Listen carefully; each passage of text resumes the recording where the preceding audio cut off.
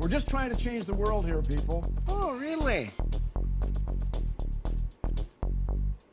Welcome back to ORLY-Radio. This is episode 168B, where we're going to talk to a firearms instructor. Bill's going to take us to school. This is recorded Friday, October 20th, 2017. We dismantle current events for your edutainment through mostly rational conversations that make you go, oh, really? I'm your host, Andy Cowen. We've got Daniel Atherton, we've got Fred Sims, and William Joyner. I'm just going to call you Bill because that's all I ever used to call you back in high school. Pretty much, you're one of the few that have. Everybody for the last 20 years has called me Joyner. Well, that's because military. Tons of words in the military. Yeah, that's just how that works. Even my friends, mostly Joyner. Huh, well, I'm still just going to call you Bill. No, you can call me Bill. I go by so many names these days. Hey, you, Officer Joyner. Hey, down, staff all sergeant. works. Yeah, pick one. It's all good. I answer them all. Okay. Well, we also answer to feedback. So if our listeners and viewers out there happen to have anything that they'd wish to chime in on, which I imagine we probably will, go ahead and email them in at orlyradiopodcast@gmail.com or phone them in at 470-222-6759. Or feel free to troll us on our YouTube channel and leave whatever you want on this. I'll probably ignore most of them. And also a big thank you to our Patreon supporters, Don Davis, Melissa G., Henry, and Daniel Duncan of the Problematic Podcast.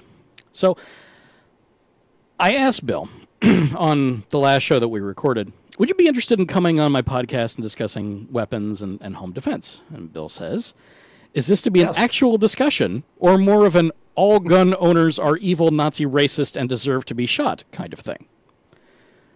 I assured you that it was not that. That we're going to be as rational as possible. So, nice. William Joyner is many things. A U.S. Marine who has been active in firearms instruction and physical security for the last 20 years. Founder and chief instructor of Interitus. Did I pronounce that correctly? Mobile firearms. Most people go Interitus. That's wrong. No, okay. So, Interitus. Mobile Firearms Training of San Antonio, Texas. Interitus focuses on providing high-quality training, education, and consulting services for individuals, families, and businesses who want their training on their schedule. Interitus will send an NRA-certified instructor, I believe that's you, to your home or office with a training plan tailored to your schedule and will conduct shooting portions at a convenient range. They offer Texas carry license, school safety, counter-active shooter, NRA-approved training, customized pistol and shotgun, fitting, purchase, concealment consultation. William Joyner is also a longtime friend of mine from high school, as we kind of unveiled earlier. So, you are many things, and father is one of them as well. And, yes. You know, you're just, gosh darn it, a nice fella. I try. No, you don't. Oh, yeah, you could ask some. You could ask some of the people that I guard. No? Okay. Well. All right. So before we really get into it, I just want to. Should we lay out some definitions, like what a mass shooting is?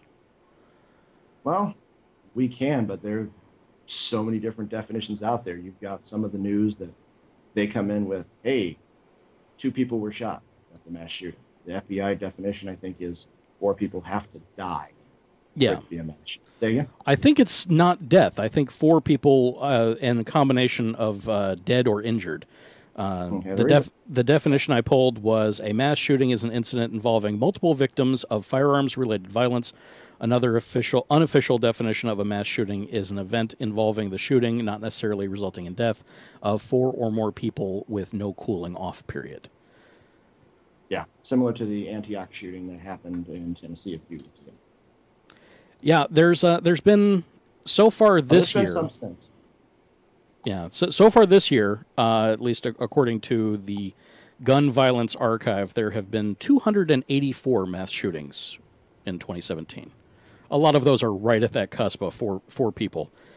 And we've had a rise in 2016, it was 357. In 2015, 332. In 2014, 272. So this seems to be something that is gaining popularity. I guess. Yeah. No, we have. If you isolate for just guns, probably. mass killings have been going on for how long now? I mean, you start at Wounded Knee for America, I guess, and come up. I mean, if you really want to go back into it, I want to say 1779, there was a schoolhouse bombing in Bath, Michigan. Bath. I'm tired. I understand. Yeah, so that's we can go numbers all day long and make numbers pretty much say whatever we want. And for that, I'd say, don't come to me. I'm not a numbers guy. I'm a Marine. Feed me crayons. We're good. Got it. Okay.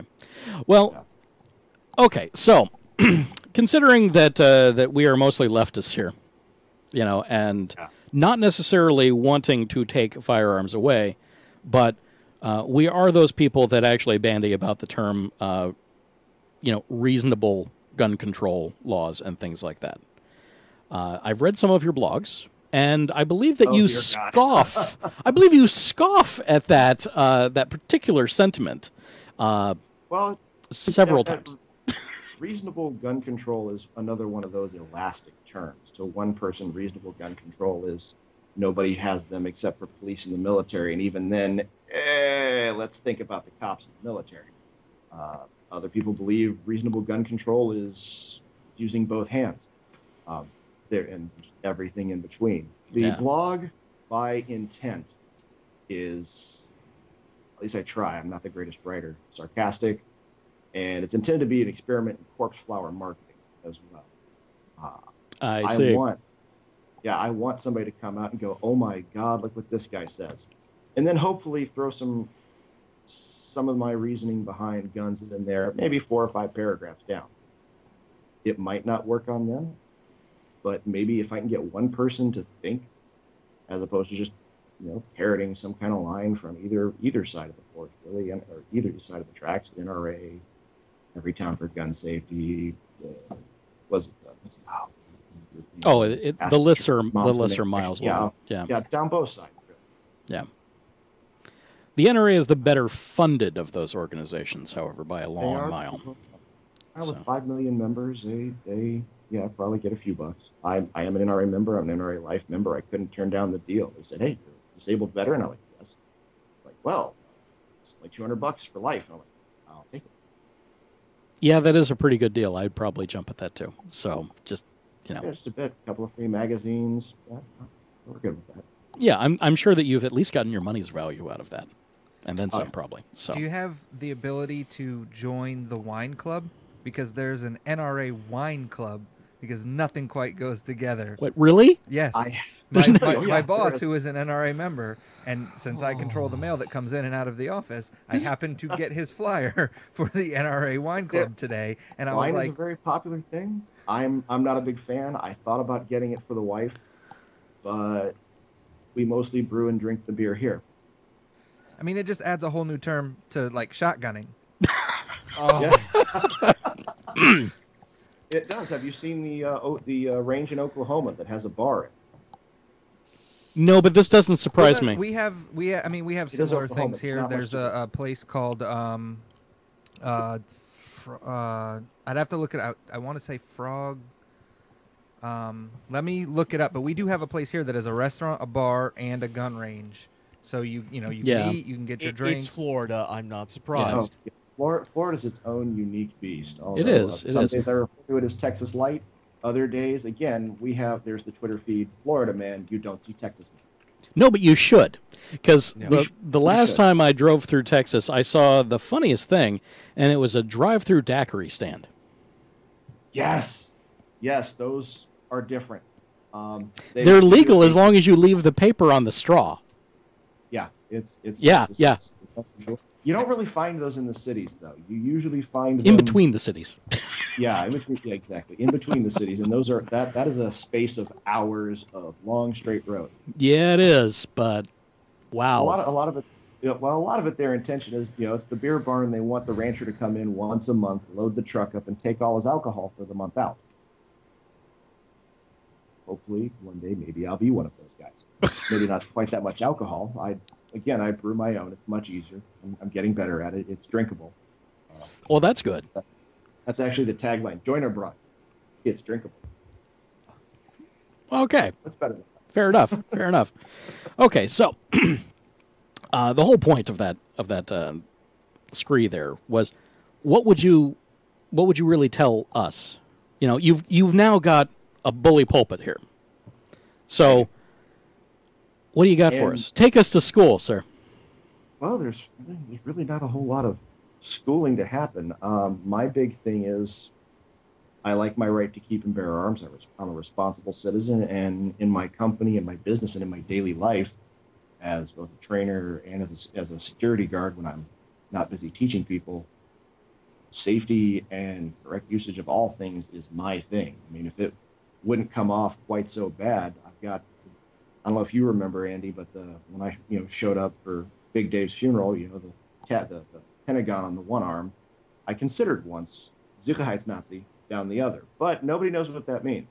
They just see Nazi, shaven-headed, blue eyes, and go, yeah, we're going to put him in jail. No. Safety Nazi, not a good thing, too. When it comes to guns, I teach a lot of license to carry.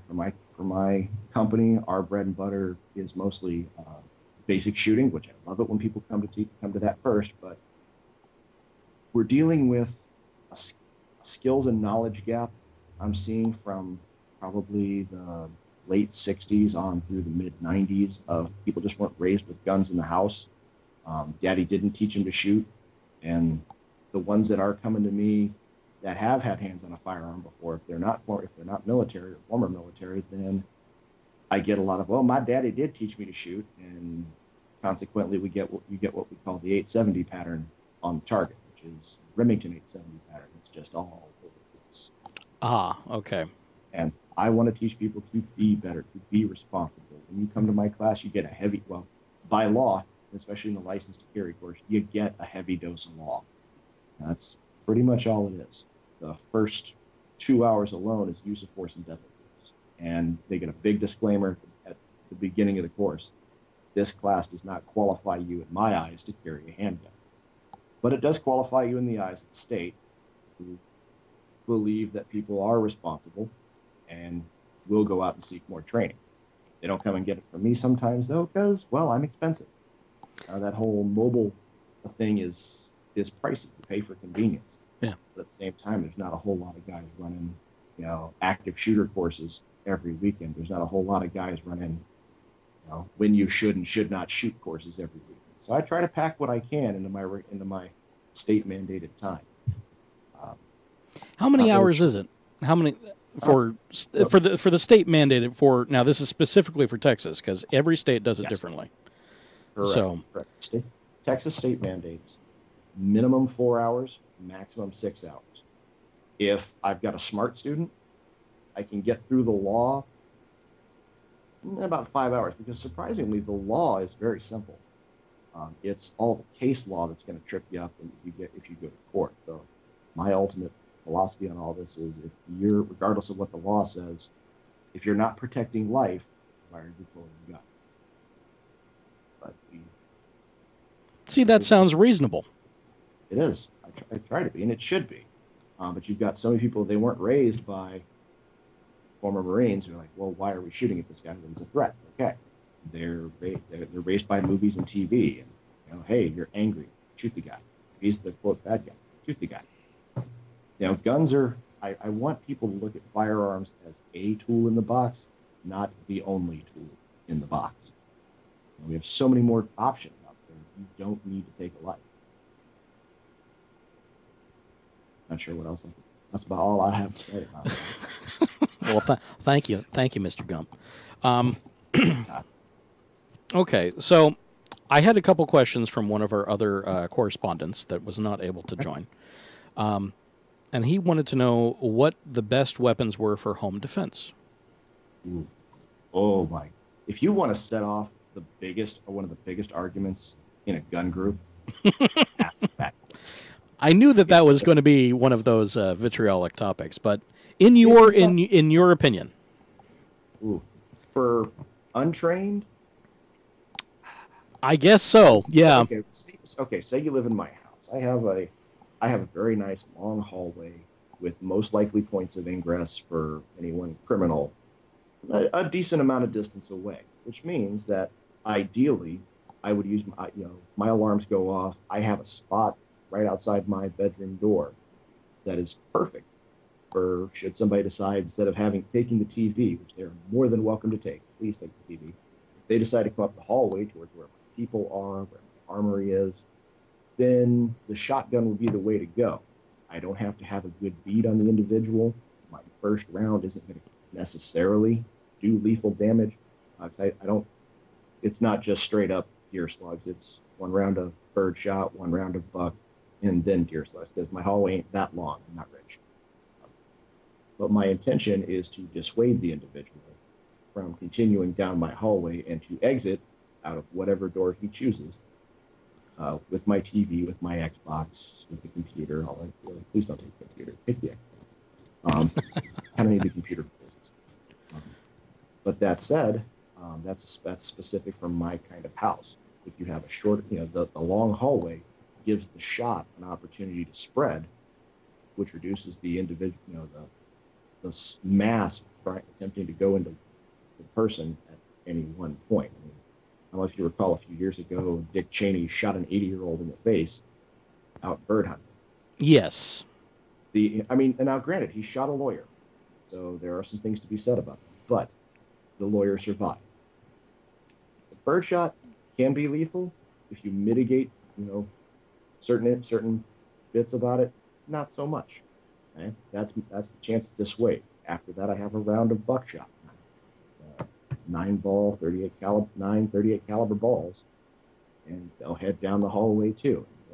Again, the point of the hallway and the distance is, one, to give them a chance to think, to give them a chance to get out, but also to give a chance for that shot to spread out. After that, no, I'm sorry. If you're still coming after that, deer slugs. By that point, they're going to be close enough. I might very well be engaging in hand-to-hand. I don't know if you've ever seen anybody get hit with the back end of a rifle, but it ain't pretty. No, it's similar to a Louisville Slugger, but a little more pointed. Yeah. Kind of, yeah. But that's from my kind of place. That's one of the things we do for our consultation, is we're going to come to your house and we're going to see what you've got, and I'm going to tell you how best to employ it in a defensive mode. Something I don't want people out here doing is they hear that alarm go off, and now all of a sudden they think they're a SWAT team. That's not the point of this. It's not the point of having a gun. And even if you are a SWAT operator, clearing an entire house by yourself, even with one other person, is a pain in the cookies. And what I want my people to do is have an easily defensible point where all their people are secure. Let them take the action. You've got insurance. It's what homeowners insurance or renters insurance is for. If they come down, you've got your, at the same time, I guess it's best to say, you've got your red line. Okay? After this point, this is no longer simply a threat to my possessions. This is a threat to my life. Can you get out of the windows? Maybe. It's very possible you can. If so, why haven't you left? Mm-hmm. What do you do when you've got small children? What do you do when you have guests who haven't been trained to get out of the house properly? Okay? When I've had a 2-story house, well, it's kind of a pain to get out of that sometimes. It's all situationally dependent. If all you've got is a handgun, I'll show you where you should be to maximize the use of whatever available cover you have in your house, should they be armed as well. And I try to make it a big point up front. Guys, just because you've got a gun doesn't mean you're going to win this. Okay? It's, again, another tool in the box. Okay? You should have already called 911. You should be yelling at this guy to get out. You shouldn't just be sitting there quietly waiting. Yeah, that almost ends up being entrapment at that point. Well, I don't know about that. Again, yeah. I'm not a lawyer. It's not so much entrapment, but I mean, there can be some tactical reasons for staying quiet. I mean, they're already in your house in most states, including Florida, and even sometimes I think California. Okay, you're in the house. You're presumed to have malintent towards the occupants. Right. And frankly, in Texas, I was watching, scrolling through Netflix, and I came across a segment of Joe Rogan. He's like, "Why would you rob a house in Texas?" You don't get it. Yeah, there is that. But usually, people that are robbing, there's reasoning behind the choices that people make, and the reasoning that these people go through is not typically the reasoning that you or I or reasonable people would have. So they're already making an unreasonable choice.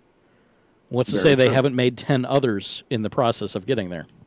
Well, generally, that's how they got to where they are. Yeah. And it's sad, but at some point, if it comes down to them or me, I'd much rather it be them. Right? It's a sad thing to have to say. It's sad that this world has come to that. But the alternative is sitting in, who knows? Maybe my alarm goes off while I'm in my bathroom. There are no exits from my bathrooms. Okay? So now what do I do? Hopefully, I at least get out to one of the guns, but because I'm not taking a gun in the bathroom. There's paranoid, and then there's that. Well, I'm glad that you've drawn lines for yourself. That's good. And everybody should. Everybody should have their line.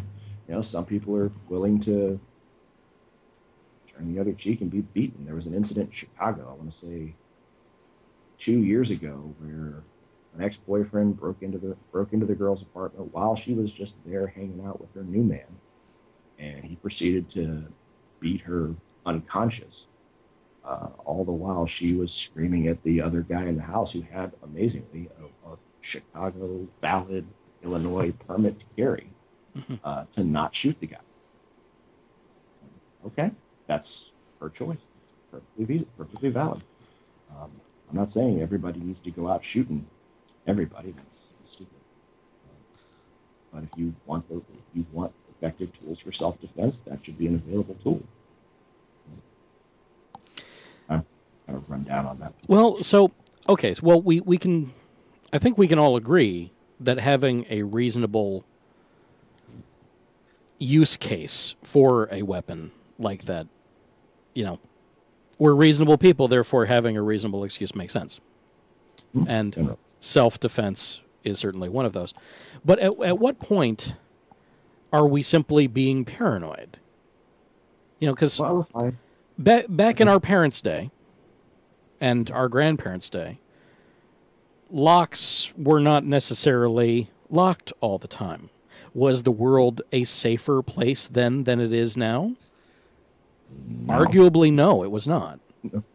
So are we just now a culture that's scared? Sometimes. Maybe. That leads up to an individual's choice to purchase a firearm, or their choice to carry a firearm, their choice to open carry, their choice to carry a long gun. But if they're being made afraid by everything in their environment, even if it's an artificial fear, is that really a choice anymore? Because they're being coerced by everything to be scared. No, that's a good point. And I wish I had good answers. I know why I carry. I carry because, again, it's another tool for me to have. You also have exceptional training. I do, and I try to give other people that exceptional training. Come to Enteritus, we'll give you some exceptional training. Absolutely. Well, I'm going to try to avoid all the plugs. No, that's fine. You can plug as much as you like. That's one of the reasons to come on a show, for the love of God. So, I know. So I have exceptional training, but you don't necessarily need all the high speed, low drag, and even the stuff I've done before is not the highest of high speed or the lowest of low drag. A good fundamental understanding of use of force, good fundamental understanding of de-escalation, of nonviolence, is really what most people need. A big one, situational awareness. Pull your head out of your phone and look around you. That alone will solve 75, 80% of your problems. Criminals that are out there, at least the ones, down in some of the places that I've had to go and teach, or some of the places I've been assigned as a guard, they're not looking for a fight. They're looking for that easy score. And I don't have to pull out the fight. I don't have to even show it. It's not needed. Just your presence alone is the deterrent. Yeah. So you mentioned probably the most valuable thing ever, and that was de-escalation. Mm-hmm. Now, this is where I'd like Fred to chime in, because Fred, you Go over your history with law enforcement, because I know that you've probably had some de-escalation training as well. Yeah, so obviously not the extensive background that Bill has or anything, but I was a correctional deputy with Brevard County for 2.5 years. So I went through their training course, 400 hours through FDLE, 480. So when you go through that, there's plenty of things that you have to do in terms of, obviously our firearms course was much longer than the one that you have to teach just for, requirements. So, everything that you're talking about are things that I did, but drawn out over weeks, So I definitely have, experience with that. And then in terms of, the interpersonal skills, you go through a class, but until you're actually in the situation, you don't develop those skills until you're there, until you're talking with the people that you're going to have to de-escalate. So I get where you're coming from in terms of people need that skill, but it's also a skill that's really hard to just learn.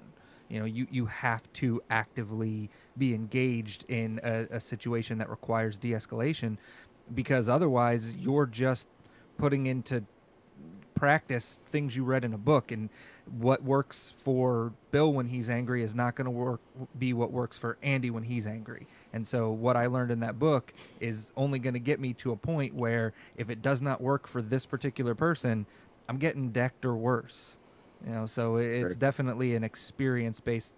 From what I've learned and from what I've implemented, it is an experience-based thing that it's great to have a basis of, to learn in a class or have that, but you really need to it's something you need to hone all the time, where you need to be in those situations. And when you start to feel, especially yourself, getting amped up, that's when you need to make the conscious choice to, like, okay, hold on, I need to step back. Maybe this whole situation needs to step back and see where we're at. And sometimes that's difficult. Sometimes you have to de-escalate yourself. Yes. Yeah. Very much so. That's very important. Oh yes, definitely. In the civilian world, as a deputy, your job was to run towards the problem. No matter what it was. If you were working in the jail or over in the county facility, which weird, you might have met my mom. When did you get out as a Brevard County officer, Brevard County Corrections officer? I was there from 2007 to 2010. So.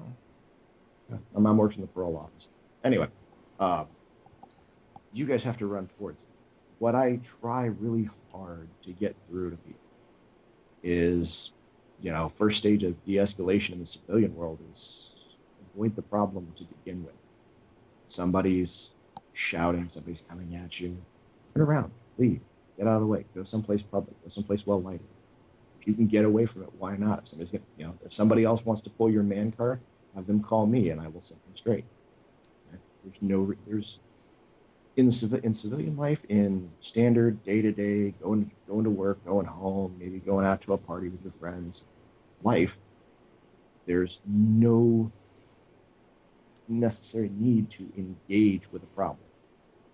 You can avoid it, you can call the police. These are perfectly acceptable answers. And I don't want my students out there trying to talk down, Jim Bob or whoever with a shotgun from taking out the party. I would rather they say, hey guys, Jim Bob went home to get his gun. Maybe we should all bail out. We should have a deputy, something. There's levels of de-escalation training. That's 400 hours, or even 400 hours, as you said. Until you get out into the situation, you still don't know how you're doing it. That's why you have your field training officer for how long? 6 months, a year? Well, when we were there, I think we were FTO for, I want to say 3 months, but then even after that, I mean, it's not like you're on your own. You're still, once you go through all the areas and you learn, the different pods you're going to be working and the different jobs that you're going to have to do, you're still always in a group. And generally speaking, you're not going to have 4 newer deputies working the same area. So even though you're not with an FTO anymore, you are still with a corporal and you are with, experienced officers who have been there for a while. At that point, that's where you're going to be learning from. You've transferred over from having the direct training officer to now watch these guys, they've been doing it. Yeah. And I think this also, again, identifies a major knowledge gap in life, not just in guns or self-defense training, but I didn't really receive anything remotely approaching what I would consider de-escalation training at any point in time during my illustrious career as a student in the Florida public school system. Yeah, that never really came up, did it? No, Yeah. it should, because I mean, how many fights for school every year? You know, one here and there. Well, there's that, but you know, something that occurs to me, especially with the age of populism and white supremacy coming back in, and you know, really coming to the fore. The trolls are no longer on Twitter. Of course, they never really were. They were always out there. They were always, readily available. Just now, they feel that they don't need to hide behind the anonymity, and they can do it in face to face. I think that we can probably try, or at least maybe at least endeavor to, practice the de-escalation there, in the Twitterverse, on the YouTube comments. You know, that's where all the vitriol really is. I mean, it's just a den of villainy and scum. So that Twitter, Mos Eisley for electronics. It is exactly Mos Eisley Cantina, just without music and maybe odd aliens. Well, no, the aliens are probably there. So, just maybe. as a takeaway, de-escalation training, there's an environment for that, and I think the Twitterverse and the YouTube comments section, and often a lot of comments on Facebook, there's plenty of places where you can try to talk people down. Yeah, calm de-escalation doesn't get retweets. Calm de-escalation doesn't get shares and likes. It's not the corpse flower marketing, right? No, it's not. Yeah. Just to bring that back around back to you, yeah. It's okay. No, it's not really working, but it does also give me a chance to maybe vent a little bit, but without too much. I haven't been able to write. Well, just your statement of the corpse flower marketing, that really resonates with me. That's so much of what I see. Just how genuine is that comment, or is it meant just to inflame and get people to say something? It's a BuzzFeed headline, in many ways. So, corpse flower marketing. I don't know if you coined that, but I'm giving it to you now, and I'm going to use it everywhere else. I'm pretty sure I did, because you catch more. Some say you catch more flies with honey than you do with vinegar, but you catch many more with the scent of a dead body, just like the media. If it bleeds, it leads. Thank you, Bill. And thank you. That's kind of what I find out. So let me get about another 5 hours of no sleep, and then I get really funny. Maybe next week. Beyond that, though, and I just look like I'm dead. Find me on Fox News. Well, you don't want to be the corpse flower. That's the thing. No. Never be the corpse flower. Let's see. So other questions. To get back to that. You had mentioned that you have an armory. Now, as a firearms instructor, I understand that you would have an armory. I don't think that Jim Bob needs to have an armory. But depends on what Jim Bob's doing with that armory. Well, assuming that he's not a firearm safety trainer. Okay. And assuming that if he's going hunting, he's going with maybe one other person that probably has their own gun. Mm-hmm. Okay, so you got a hunting gun. Yeah. And you've got your home defense weapon, probably a shotgun. Possibly. Because that seems to be that's kind of stuck in our head that, that's a great home defense weapon, a nice pump-action shotgun or something like that. And they are, but I can't really go under Texas law, yes, I can go walking around with my shotgun slung over my shoulder, but it tends to scare people. Isn't that the point? No. As it should. No, that's kind of not the point. I don't want people to be afraid of me. Well, you can also walk around in Texas now with a sword. You can. I think that's been made. That's been made legal. So Hey, Texas. And part of that was to deal with cities like San Antonio. Texas state law used to say that you couldn't have any kind of a knife with a fixed blade over 5 inches, and then you have the cities come in under that and say, all right, we're going to ban fixed blade knives under 5 inches, which effectively resulted in a 100% fixed blade knife ban. Then you got these boys coming in from wherever, they've got the knife in their car or it's still on their belt. I'm not saying it's an awesome thing, but they just want to go grab a soda out of the stop and rob, and next thing you know, they're getting hemmed up by the cops because, oh, hey, that's a 4.5-inch skinning knife you got on your belt. That's illegal here in the city of San Antonio.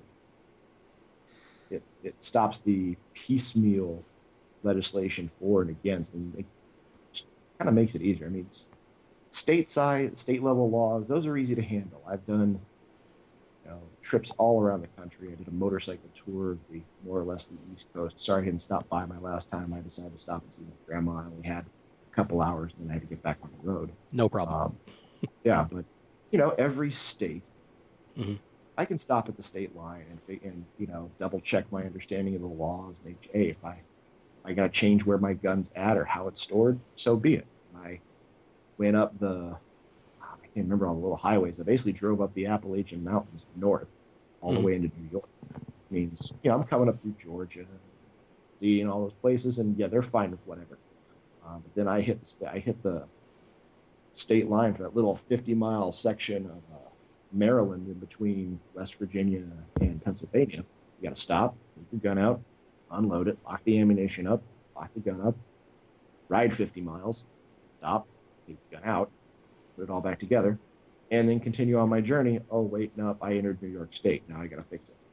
And while it sounds like I'm kind of irritated, I am, but I can deal with it. If I had to stop every time I pass through a different township, just because the mayor doesn't like guns, or as we had in Bexar County until we had the election, the sheriff doesn't like certain kinds of guns, then that's a bit much. I think state level controls a lot of time, which I know I got kind of off topic. Sorry. Well, it's off topic, but it's an interesting topic and one that we go back and forth on.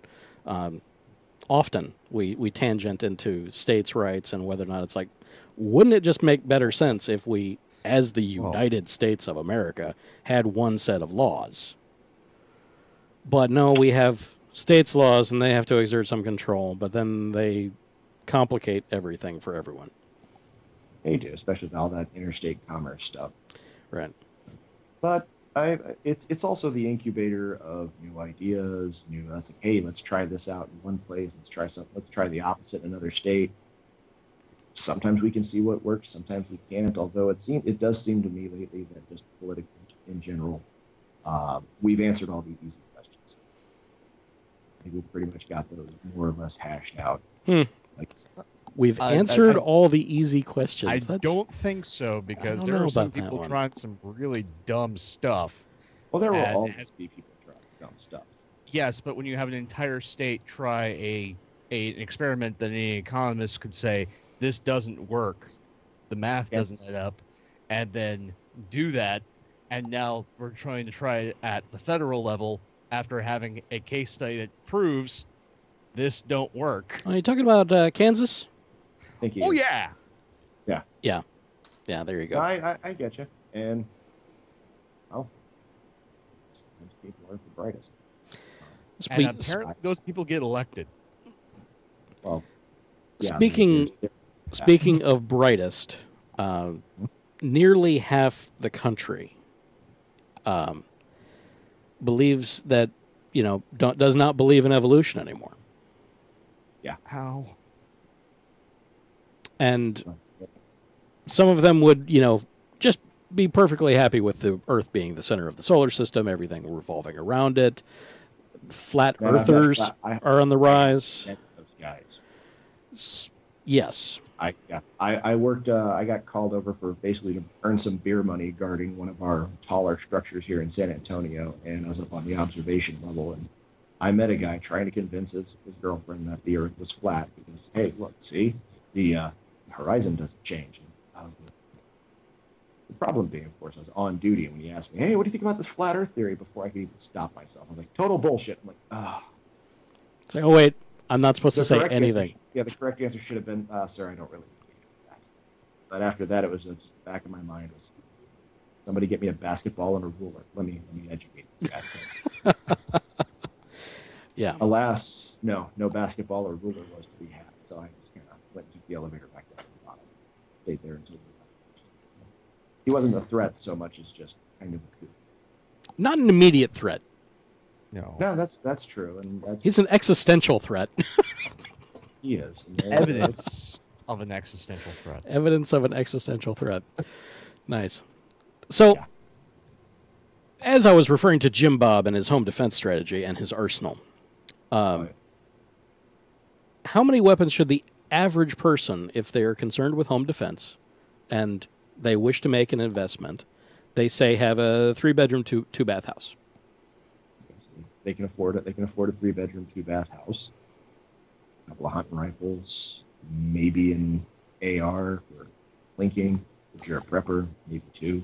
Although honestly, I think a 22 might be a better one for that. For home defense? Well, no, that covers everything. Hunting, hogging, those are 2 different things here in Texas. You can go hunting, and for that you're required to have a rifle that holds no more than 3 rounds. For hogging, honestly, at this stage, they're all vermin. So the state, I think, would be happy if you pulled out a minigun, but You have They're to be in really Nevada are- for that one. no, you can get them here. Oh, we can have them in Texas. I did not know. Well, you can have full auto weapons in not all 50 states, but most of them. And if they don't specifically ban them, you just got to follow the federal laws. And you all get all the paperwork. Yeah, there's fingerprinting. paperwork That's it. involved in that. Yeah. Oh my God, there's Well, yeah. machine guns, suppressors. It's a pain. But it also depends on what they want to do. I mean, I know I've had clients come to me and say, yeah, I've had this, it's a family heirloom, and I just want to go out and shoot it a little bit. Okay. One gun is good for them. What about if you're an investor? Aside from, I caught some of your thing earlier about, palladium being, back on the precious metals market. And I was kind of wondering why it wasn't before. I think it always was, but it's one of those Yeah. that now it's in vogue again. Yeah, So- no, it's been used for all sorts of things, primarily rings. It's come back into vogue, and that's maybe why it's getting headlines, because it's a nice alternative in the jewelry markets for silver, and it's a middle ground for rings. I don't believe it Especially- tarnishes either. No, it does not tarnish. It wears better than silver, and it's less expensive than white gold. So it's a nice middle ground. You know more about palladium than I thought that you did. Certainly Uh, more than I do. Metallurgy is one of my many hobbies. Excellent. I'd like to have a diverse crew. So, Yeah. But there are people who invest in guns, hold their value very well. If you take care of your firearms, say you want to sell them when you're 90 and you can no longer deal with the recoil out of that tiny little 410, you've got nobody to pass it on to, sell it. It will make you a couple $100 if it's a quality gun. I mean, same time, if it's Raven Arms or some of the others that you can buy new for $150, no, there's a baseline of quality, and you do get what you pay for with guns. But I know collectors who they're investments for these guns because they will accrue value, or at the very least they'll hold their value. and that is a very different kind of gun owner It is. than just It is. a I know enthusiast. those guys have massive armor, I mean, like on the scale of Jay Leno's garage. Yeah. It's I mean, they might take it's not an armory. It's their portfolio. Yeah, it's a portfolio made of 4-inch thick steel. But Wow. hey, that's what these guys are serious. It's Texas. Think about how much oil money is running around here. They have the money to buy the fun stuff.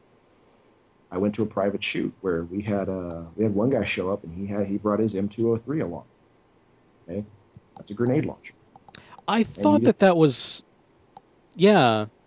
That's classified as a destructive device by the ATF. And you can have one, but you better have all the permits, and you better have the cash to buy it. I say what, $2,000-$3,000 for a cheap one? But then you also have to have the $200 tax stamp. You have to pay $1,000 or however much it is for each round, and that's if you want to go HEDP, high explosive dual purpose.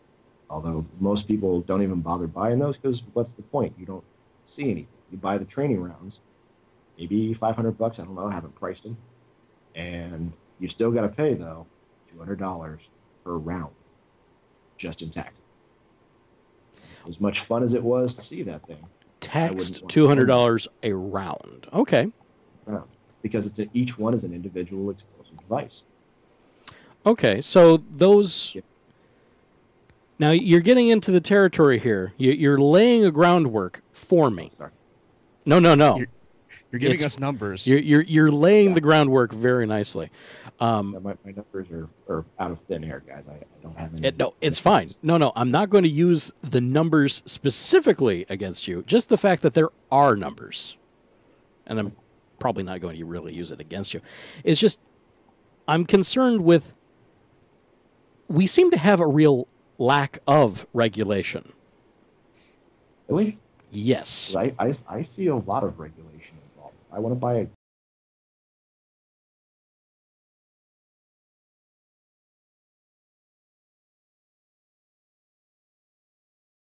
that I'm buying the gun in. I think that's a good thing.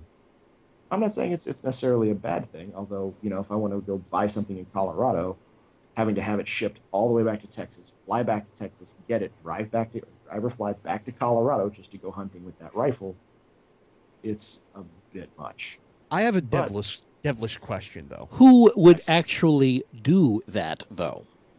Well, that's the kind of thing. Why do I need to do that to go buy a hunting rifle, to go buy a shotgun? Because I have to do that for all of that. I can understand where people may, say things about handguns. Handguns are used primarily for defense. Now, that said, I know plenty of guys who hunt with handguns, and they hunt large game with handguns, revolvers, bolt action. Yes, it's in a bolt action pistol. That's weird. A classic one. Well, it's just a lot of people take them and they make pistols that fire rifles. But there's also guys who go elk hunting with 44s. The 454 Assault or the 500 Smith & Wesson. But they may carry that same gun when they're back home in whatever state for their personal defense weapon. Frankly, the 500 Smith & Wesson, that's a beast. For when you have a problem with that burglar behind your neighbor's fridge. Yeah, that's got some penetration power, I believe. Depends on the but if you end up taxing somebody $200 a round for the high explosive, the dangerous category. Well, that's the flat tax. That's the tax for any NFA item is $200. It's a flat tax. Okay. Well, not quite a flat tax, like 10% for any item, but yeah, $200, whether it's a tiny little single shot pocket shotgun. Mm-hmm. Maybe, well, no, that would count as a pistol. It gets kind of confusing once you really get deep into it of what counts as a destructive device, what counts as a shotgun, what counts as a pistol, what counts as a short barrel rifle, what counts as a short barreled shotgun, which is different than a short barrel. Are you familiar with the gun show loophole? The what? The gun show loophole. I know I've heard the expression. I'm at a gun show every month. I haven't found any loopholes with any of the dealers I work with. The gun show loophole isn't about dealers; it's about private sales. Oh, what's the difference between privately selling at a gun show and privately selling in the parking lot of a Walmart? There isn't really. There isn't any. The gun show loophole, gun law, Brady law loophole, private sale loophole. All these things.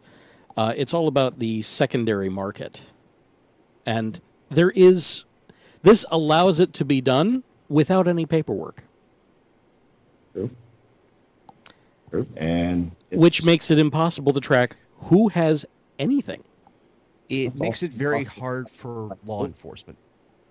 It does. There's a lot of laws that make things hard for law enforcement. About 5 years ago, there was the state of South Carolina discovered they had a huge problem with people running their criminal enterprise from the prisons. and via cell phone.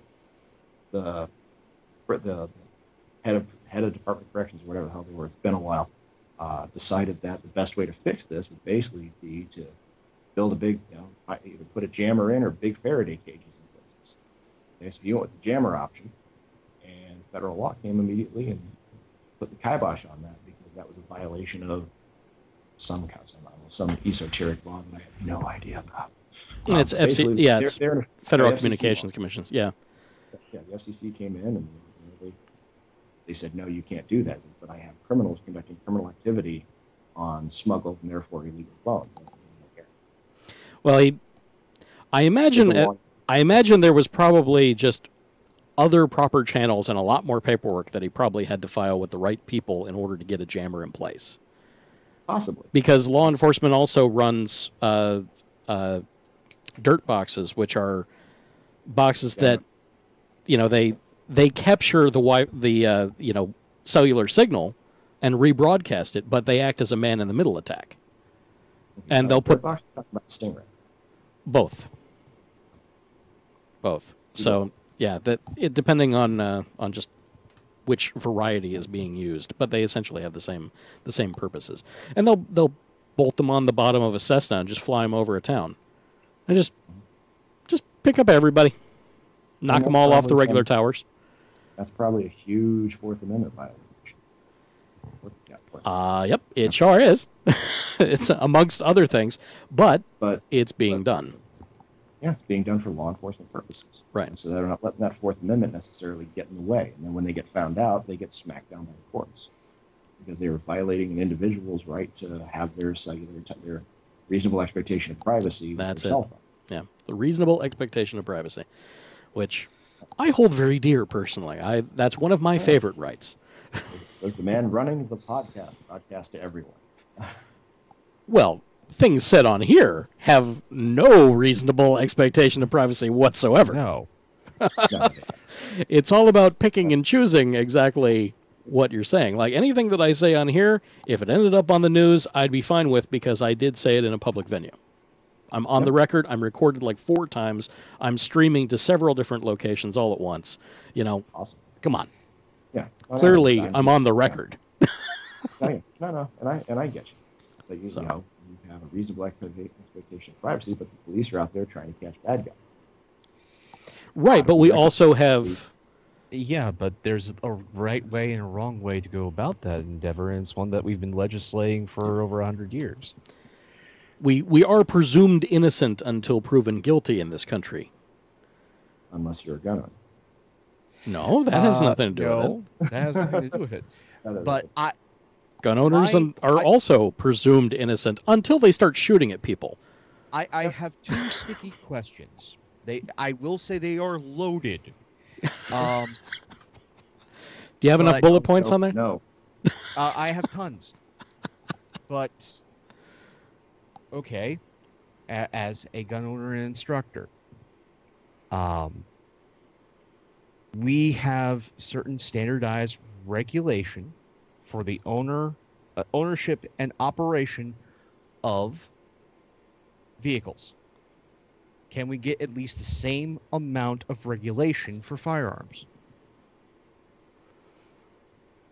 Or perhaps the requirement of insurance. Insurance would be great. You want to Having it that market? What was that? I'm sorry. What you're fading in and out. The insurance market. I actually do want to collapse the insurance market. That'd be fantastic. Oh, well, then maybe we should go. Maybe then gun owner insurance would be the way to go. But they would make money regardless. Oh God, it would make tons of money. And I carry a type of insurance. My guns are not insured. I am insured. Specifically, I'm insured against, well, actually nothing. Let me rephrase it. Not really insurance. It's distributed legal protection. I pay a certain amount per month and my legal fees are paid. If I don't violate the law, I'll probably win my case. And they'll go after the guy that sues me or the family that sued to recover their legal fees instead of taking it out of my butt.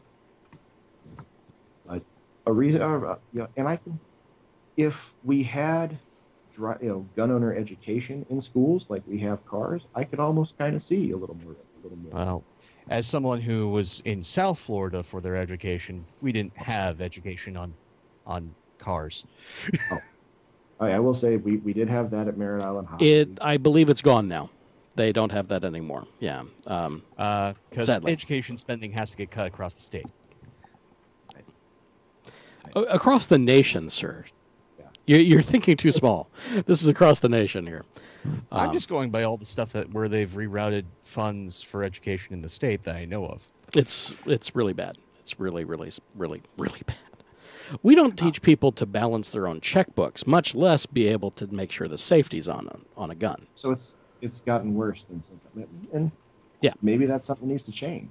Maybe I'm not necessarily an elective, but maybe one time per year, starting at some predetermined grade level, we start doing just basic stuff. You don't get to shoot immediately, but maybe like, hey, this is a gun. Here's 2 weeks of training, but then maybe make that longer. Maybe make it, hey, here's a how-to adult class.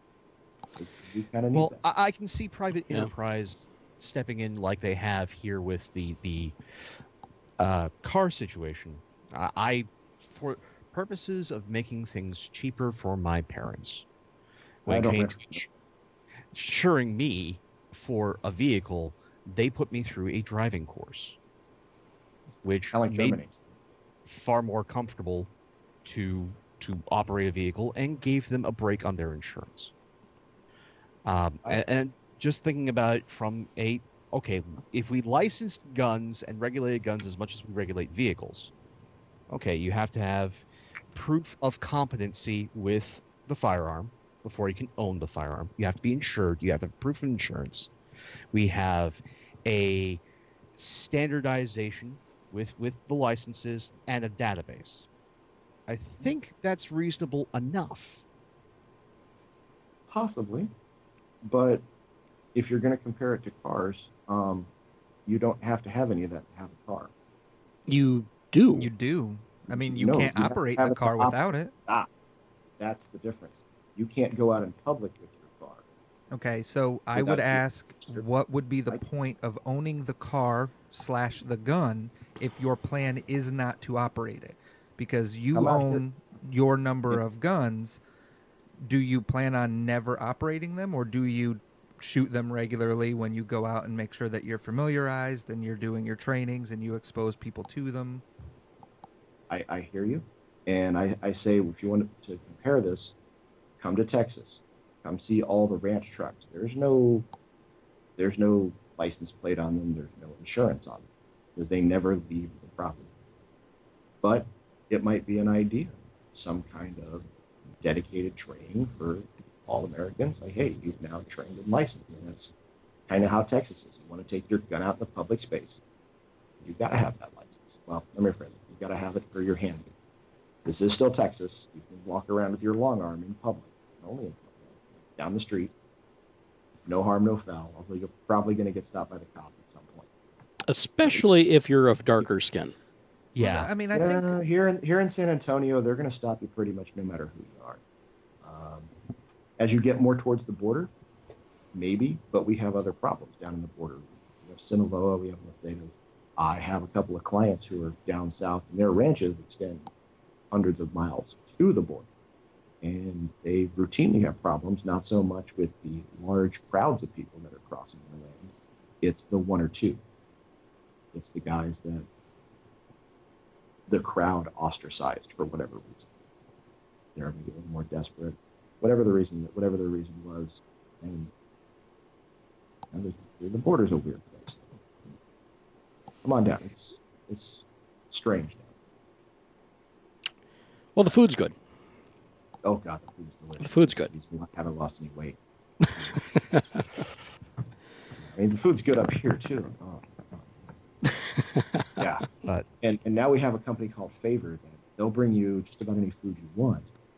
So I'm working 12-hour shifts on a guard post. I'm like, I'd like Mediterranean. Send, and half an hour later, some dude shows up with my shawarma. It's awesome. Nice. Yeah. Oh, yeah, it's pretty sweet. We don't have that in all of Texas. Mostly in the bigger cities, Austin, San Antonio, Dallas, Fort Worth. I'd expect it in Austin. Absolutely. Oh, the food though in Austin. choice. I do like Austin. People, Yeah. weird. People are weird. Yes, well, they take pride in it. You know, it's keep Austin weird. That's the motto, I believe. Yeah. It's Austin, Portland, and San Francisco. They are the have ones that street keep weird. lights on their highways, like legit a street light, and then you cross a highway. That's not normal. That's. Oh, you mean out in the boonies in Texas, or is this somewhere in Austin? In Austin, my aunt lives there, and when I remember the last time I was out there to visit her was shortly after I had become a licensed driver, and she was like, "Oh, do you want to drive around? You can drive me around." And they took me on the highway, and as we were driving on the highway, there was a street light, and so this was you're going 75 to street light. And I was like, yeah, I don't want to drive in Austin ever because my highway... Was this 35 or one of the littler highways around? I don't know for sure. I couldn't tell you. I just remember we were on what was the equivalent to 95. And then there was a street light. And that was like, nope, I'm good. I am not experienced enough for this. There are Texas ranch roads that are the equivalent of 95. Nice, it's wide, it's paved. The roads here in places are so big that if somebody's behind you and they want to pass, you don't drop speed. You just pull over and they continue on. Yeah. That's the shoulder. The shoulder is gigantic. But I have been up 95 all the way up through Georgetown, and I haven't found a stoplight. Might have been one of Nonetheless, I stay out of Austin anyway just because I hate the traffic. I can barely tolerate San Antonio traffic. It's weird. It's weird out there. Actually, other questions. Is it better to have a shotgun over a pistol or a pistol over a shotgun, and why? You can only have one. You only have one? You can only have one. Wait, what about a Smith & Wesson Governor? That's a pistol. That's a pistol that shoots a shotgun round? It does. That was an anniversary. Not a... Go ahead. Sure. Let's complicate matters and throw that one into the roulette of... It's a 45 caliber revolver. Shoots 45 long, as they call it, long Colt, 45 ACP, but that the cylinder is so long you can fit a 410 shot shell. It doesn't shoot a 12 gauge. It shoots a 410. It's not bad. But I'm really not a big fan of revolvers for most defensive applications. Things like first carry. Oh yes, definitely, because you don't have a reciprocating slide to get hung up in fabric. Okay? And again, that's a last minute kind of deal. If you're shooting through your purse, you're rapist, assailant, politician. I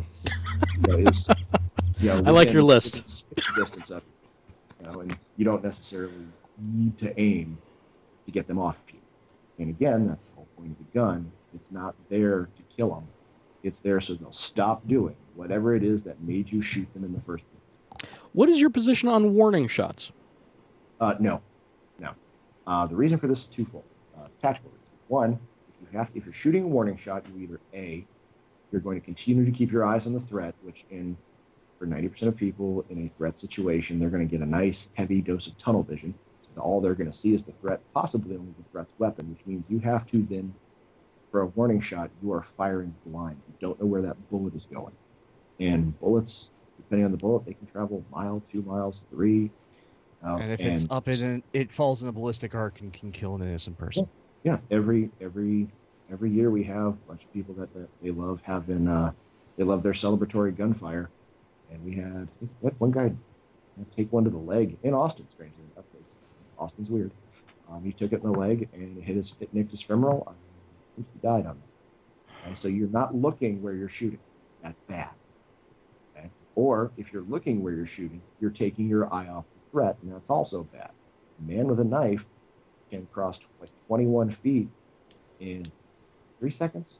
The Tooler drill. Either way, it's a very short amount of time. So do you want to keep your eyes off the threat? Warning shot's bad. The gun should be the threat. Also, you yelling, get away, and possibly backing up. You have no duty to here in the state of Texas, but I say, hey, if you have a chance to retreat, do so. This isn't combat.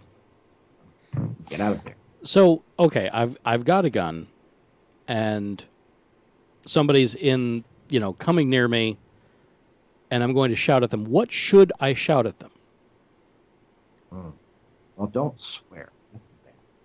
Oh, be Generally polite. get away. No. Well, think about it. Though. Think about it from a legal perspective. All the witnesses, because people aren't paying attention. Everyone's got their face on their phone. Yeah. All they're going to hear is somebody swearing and then bang, bang. That's bad. Besides, it doesn't really do anything. It doesn't help your position, and it doesn't help get that guy away from you without having to shoot. Nice, clear, get away, stop, or put your hand if you. Well, should you say stop? I'm armed. I have a gun. Possibly. I don't see where it would hurt, but I don't see where it would be necessarily required. Do you want to say stop? I'm armed, or do you just want to yell stop? Go away. Which one's easier to say? Which one is easier to understand? This is why when you hear people. Well, I think it might have a little more gravitas if you know that there might be a projectile coming at your head. Yes, Possibly. but also in a high adrenaline situation, do you think you're going to be that eloquent? No. You gotta be, stop, It stop, depends stop, on stop, stop, stop. it depends on the person. But if I'm asking this question in that well before this situation would ever happen, considering the situation, which is programming myself for the situation. Mm-hmm. Oh, that's good. This is what I teach my students. If you're going to practice defensive shooting, you should be yelling at that paper. It feels weird. It sounds like if you're on the range and there's only one guy yelling stop, it looks a little funny. I'm sure people are self-conscious. This is why you can go to private ranges. You can scream your heart out. It's rehearsal. You got to rehearse. It's training. Everything requires training. Nobody's good at anything. And if it's an automatic response now, when your gun comes out of its holster and you're yelling stop, you've already pushed him away, you palm heel strike in the face, whatever it is you've had to do, maybe that's enough. You don't have to shoot them. But you can't just train with that. You also have to train threat identification. These are things I teach. If they drop that gun and you still press that trigger, you're going to jail. If I'm assaulted in the street somewhere, and I push the guy away, maybe he doesn't hit me with his first shot or whatever, I finally get my gun out of its holster, and by that point he's realized I'm armed too, drops his gun, puts his hands up. If I've trained to always fire immediately, I'm going to jail because I'm going to put a bullet in it, and I don't need to. It's called a training school. You have to train right. This is why you need to come to TerroristLLC.com and call in Terrorist Mobile Firearms, Terrorist Mobile Firearms Training, and we'll help eliminate those trainings. You get a lot of those from subpar or mass training classes. On other places. The one-on-one really is invaluable. It is. Really is. It Yeah. is. You're basically you're there, you're doing your thing, and I'm watching you. I'm not watching you and your buddy. You and your buddy and 3 of your friends trying to make sure you're safe. We can actually watch you, get a couple of different angles, and go, okay, you're doing this wrong. Mm-hmm. Hey, this could be a problem. That could be a problem. Hey, you're not clearing your shirt high enough before you draw from concealment. Or you're anticipating the shot. The whole thing needs to be trained in. And I do wish more people did more training, even on their own. There's ways to do it. There are a couple of good YouTube channels. The problem's finding which one's good and which one is just good or no. Have you considered perhaps a recurring training package? Like refresher training every 6 months or something? I have a couple. I have a couple of people who, realize that, it's always best to get out there and have somebody else look at you. And I also offer the service of, hey, you're out there, maybe you and your friend went out down a private bay somewhere and you've taken shots that say you're low and left. You're just not, it doesn't feel right. Shoot me a video. I'll evaluate that for free. But if you want me to come out, that's where the money comes in. Right. Because I can watch a 5-minute video and go, okay, you're doing this wrong. Since you are, somebody who does this for a living, as part of being a responsible gun owner, what would you suggest would be the minimum amount of range time and training time to maintain yourself and your firearms? That's a good question. Profitably, I'd say come see me every week at $75. But ideally, I look at it like golf instruction. There's a lot of stuff you can do with instructor.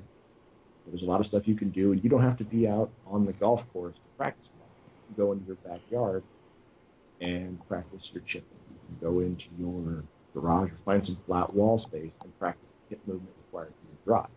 There are items and equipment out there that people can train off range and get just as good training. The only thing you're getting at the range is that actual bang, okay, which is essential. You do need to have that. But more important than that is the muscle memory, the skills required to do everything leading up to the bang and do it correctly. So I can give you one skill. Say, go home, practice this for the next 2 weeks. Okay, just give it 10 minutes a day or 1 hour, whatever time you have, put it in there.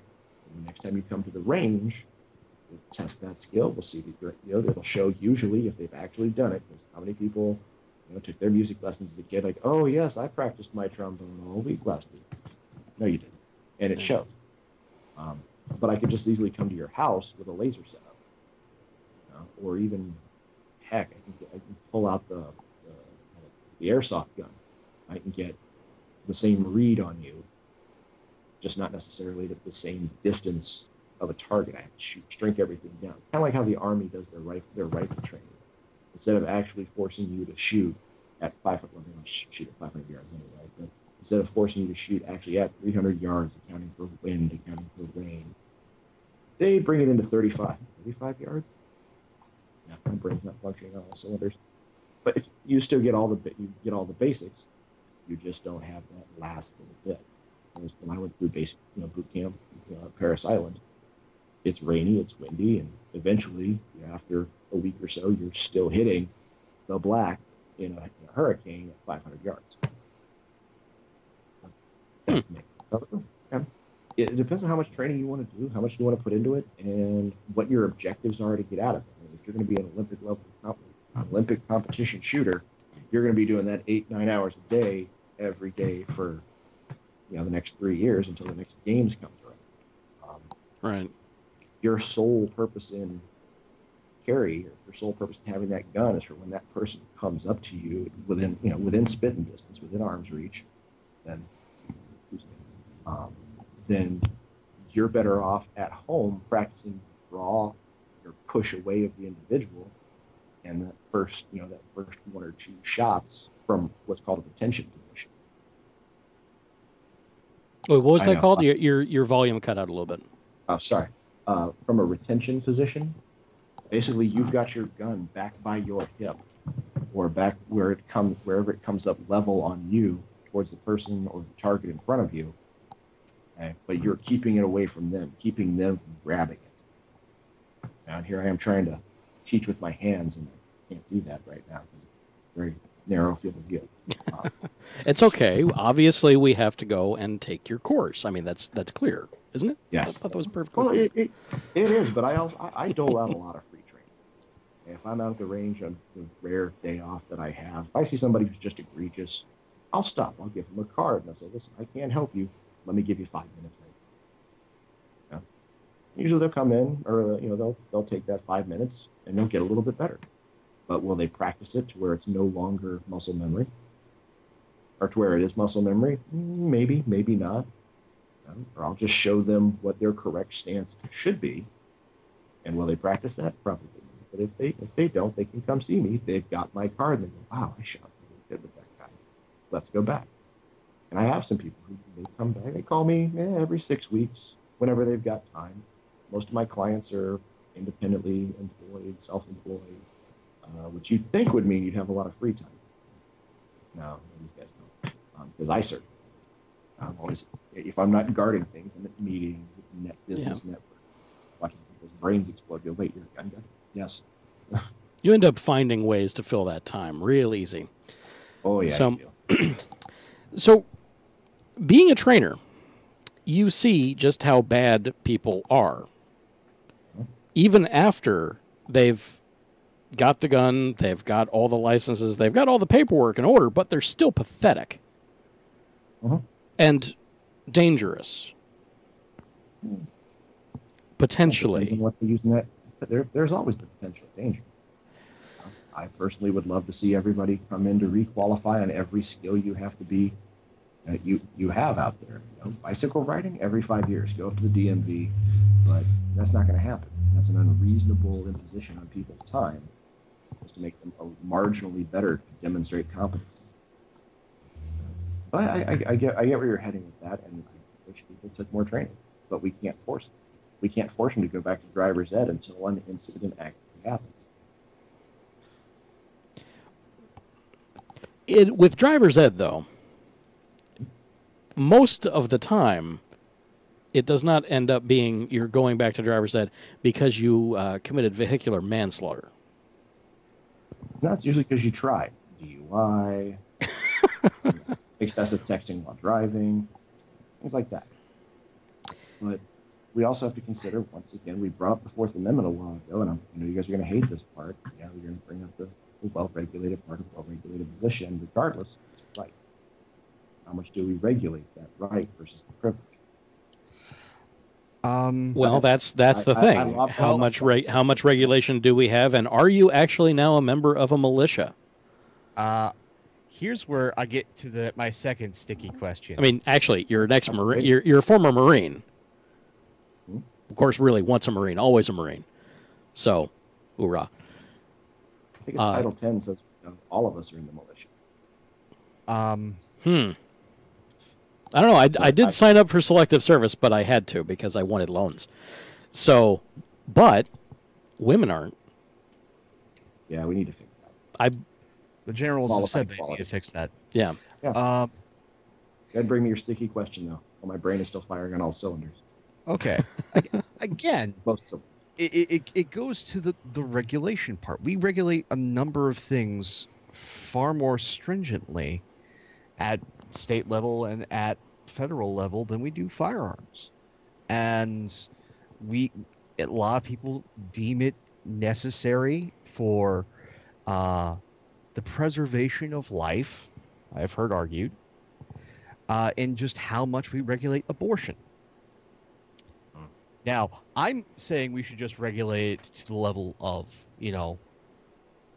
vehicles.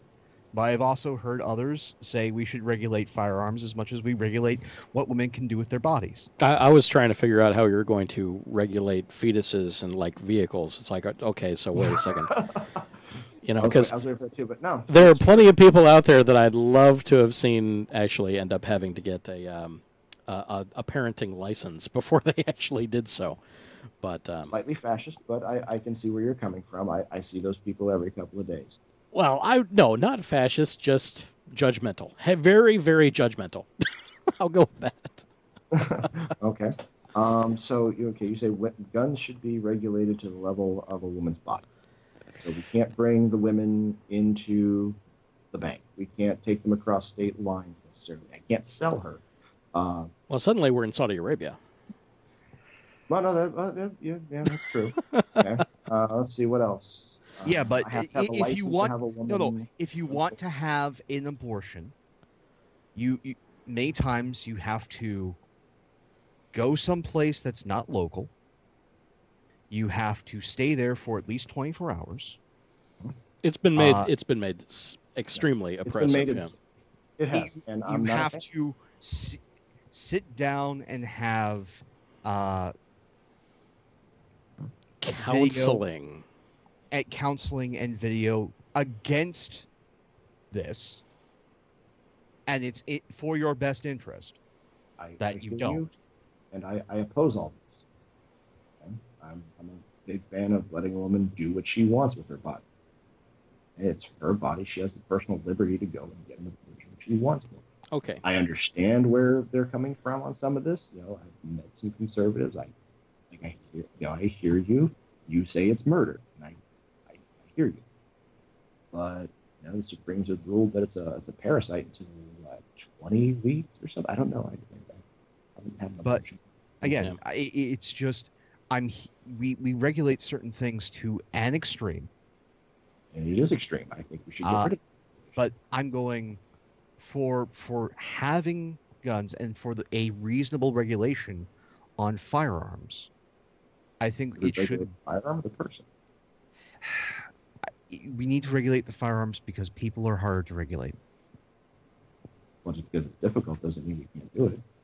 It just Well, requires that's a little more well, government, right, more but tax. okay, so it makes it more difficult. You know, that's okay. Well, it makes it makes a it hard time regulating something. it makes it more difficult for the consumer, That's which is okay. Because it's not taking the right away. You can still do it, but you need to go through the proper steps to make sure that you're safe. That doesn't restrict you from having it. No, I hear you, and I've heard a lot of these arguments before, and I just want to know, what do we do? Like, people are flipping out now because we have the Trump administration, swinging wildly right on a bunch of stupid shit. I wish it were some of the issues, but, and that's absolutely not a good. They're quote the Cromulons, not cool. Well, to be honest about all this, we were talking about this before Trump. So this is consistent across the board, regardless of who's in the administration. We were talking about this when Obama was still in office. Yeah. So he was the world's best gun salesman. Anyway, but let's look at what happened in a state that had some form of regulation and imposed a certain level of control. Let's look at what happened in Katrina. Okay, when what's the name of the what's the parish sheriff's office said? Irrelevant. Yeah, but that basically people were trying to evacuate by boat because it's what you do in the swamp. And every time the sheriff came across somebody, they'd say, "Hey, you got any guns?" Say, "Yeah," and they'd take them.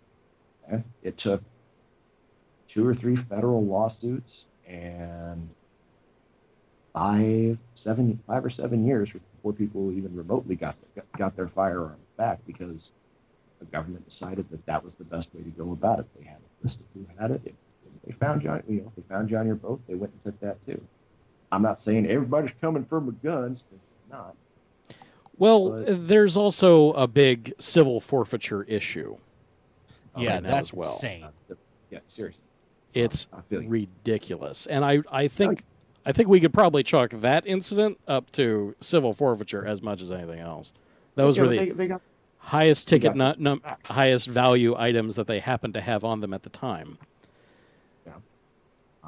I also look at New York State. I'm waiting for somebody to get a bee in their bonnet. We have the SAFE Act that required registration of the 130,000 AR-15s that were supposedly in the state. Might be more, might be less. I don't know. And sadly, there's only 3,000 of those registered.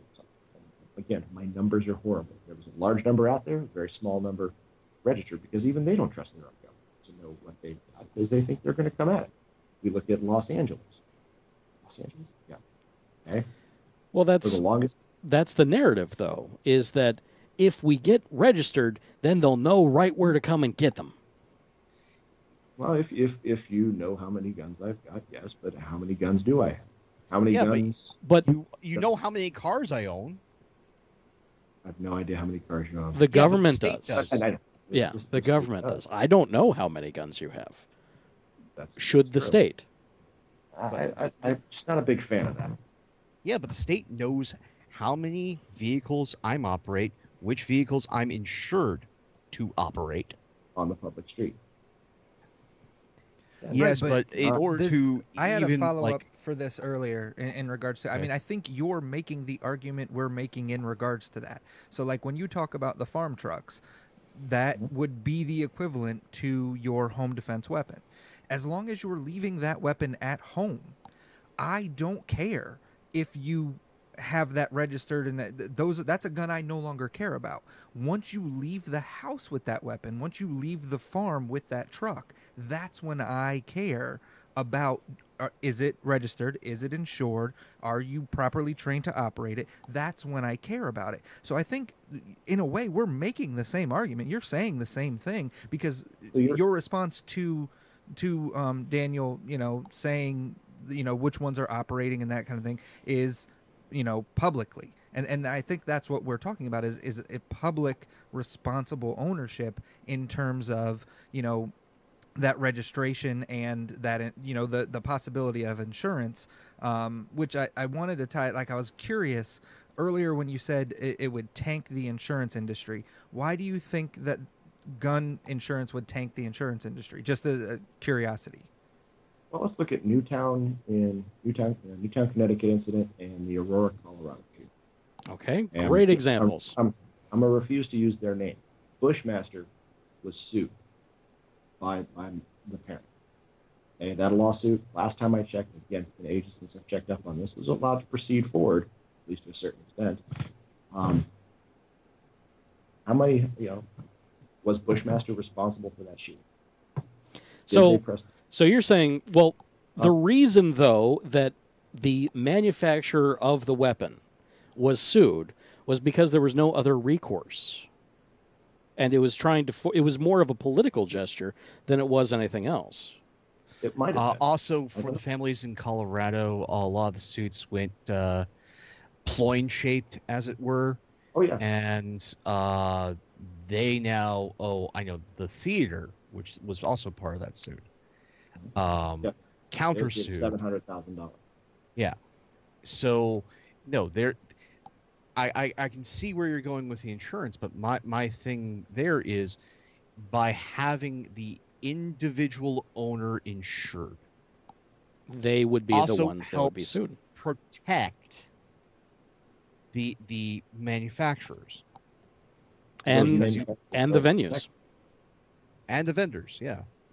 In having you have to have insurance in order to get the insurance and get your license. You have to be qualified to operate the weapon. And to continue the comparison between vehicles and weapons in that regard, I get in an accident with Andy, I sue Andy and State Farm. I don't sue Andy and State Farm and Ford. So it would no longer be the manufacturer of the weapon that has to deal with that pending lawsuit in regards to that. It's going to be the individual shooter and the insurance company, that is insuring that particular, person.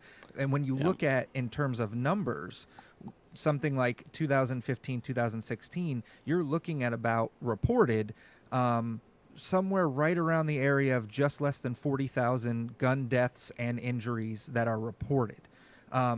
Just in car fatalities, you're at 35,000 as reported in 2015, and that doesn't include every fender bender that's going to nick your insurance. So, I mean, just in terms of numbers, you're going to see far less hits on an insurance. So, I mean, that's why I was curious, just because the numbers seem like it would be something that would be supported at the same level or less than the number of claims we have in regards to vehicle. The insurance companies would be fine with it because they spread the damage over all of their people. That's how it works. Responsible owners where, again, having the insurance. Yeah, someone like you with insurance would be. I mean, you're essentially just paying to pay at that point, you know, like the safe driver from Nationwide. Also, at the same time, having insurance should an accident in the home happen, especially with the insured firearm, can help the individual. I'm also looking at under my homeowner's insurance. Yeah, it wouldn't. Well, that would be homeowners insurance, but then you're also back to the same argument of having the farm truck. That's the weapon. That's the house weapon. It's just there. Yeah. It's never going elsewhere. But so how much should this insurance cost someone? Well, that's a good question, but that's also for the insurance professionals to come up with. I think auto insurance costs too much already, so I probably couldn't really consider. Yeah, I mean, the point wouldn't be to make ownership prohibitive. That it would not at all. It would be the same. You compare it to. I mean, I'm sure there's a metric for what the average claim paid out with vehicle insurance is plus overhead and all that together is where they end up coming from their bottom line. Because automobile insurance isn't designed to make automobiles prohibitive to own and operate. Like just going over my personal insurance. I already think it's kind of extortion anyway, but it's still something that we have to have for the protection of everybody around us. And one other point. If Fred borrows my car and he gets into an accident, whose insurance is on the hook? Mine. Well, no, mine. Really? Yes. It is the owner. It is the owner and the person that has insured the vehicle that gets put on the hook for anything that happens with that vehicle. So it could also be the same thing for that weapon. I personally like the USA model. It doesn't matter what car. Yes, my car is insured as well, but I can get into any vehicle, and I carry my coverage with me. That may be an You do alternative for your personal coverage. You do not for the vehicle. True. But it may be an alternative to registration. There's a lot of people that really don't want that. That might not balk so much at the idea of paying a certain amount to exercise their rights. I mean, we pay to vote. We pay to cross state lines. We pay, no. Well, we don't pay to cross state lines. We pay to speak in public. No, we don't. No, we don't. Pretty much just. But driving, we do. Driving, that's one. I'm looking at 1 through 10. No, 27. No, it's not any. That's not any of those enumerated rights. Now we do have to. Well, driving is not a right. No. No, it's not. Owning a firearm is. However, owning a house is also not a right. Right. Having clean water is not in the Bill of Rights either. But we also think that people should have that. Yeah. Also, clean air is not a right. Right. But we think people should not have cancer But even just for breathing air. if They you have want the should to, to have clean water. I have the right to protect myself. I have the right to do so with the implement of my choosing, provided it's not. Yeah, actually, But if you're going with the thing right to protect yourself is not there. Where's the right to protect yourself? There is no right to protect yourself. There's a right for a well-regulated militia, regulated. Which is for the betterment of the state, not for the individual. Individual. I hear what you're saying. I disagree. I wish I was more eloquent to say otherwise. I'm not. Like I said, feed me crayons and happy. I feel that my right to self-defense stems not from any paper or the government's recognition of my rights, like your right to clean water, your right to clean air, right? The right to marry who you choose, right? And it shouldn't be something that I have to pay. So there's certain rights that are inalienable. Yeah, amazing. That are not necessarily codified in any written documents. I just know in any other thing where you're operating something hazardous or can cause loss of life, there should be a liability. There is a heavy level of regulation. Every time we have an airplane accident, there is a lot of focus on safety. I mean, the reason we have seatbelt laws is because of loss of life. We have a massive loss of life due to firearms. I think we should deal with it in the same manner that we deal with car accidents and airplane accidents. At least give it that much view and at least that much time, effort, and regulation. I'm not saying you should pay through the nose. I'm not saying that you should lose your access to firearms. What I'm saying is that there's a level of personal responsibility and competence that should be proved by the individual in order to own and operate a firearm. Especially when you have things like the gun show loophole where you can just buy a weapon out of somebody's trunk and you don't have to track that. You don't have to do a background check on them because it is legal that you don't have to when it's a private sale. I also don't have to do a background check if I build my own. Right. If I go to Home Depot, should we ban Home Depot because I can? It's a commodity item. Weapons in many cases end up being a commodity item. They are. But at the same time, there's a liability for intent and what you do with those things. So, to protect the society, shouldn't we put some sort of measure in place that at least fosters a responsibility? Yeah, mandatory education in all public schools, starting in Marin County, California, because I like watching people go nuts. Well, again, it is elective to own a firearm. It is, yeah. So I don't see having mandatory education. I am perfectly fine with having, in order to operate a firearm in public, I will give you that. if you are going to carry and transport a firearm in public, Why is there If- a concealed carry license at all?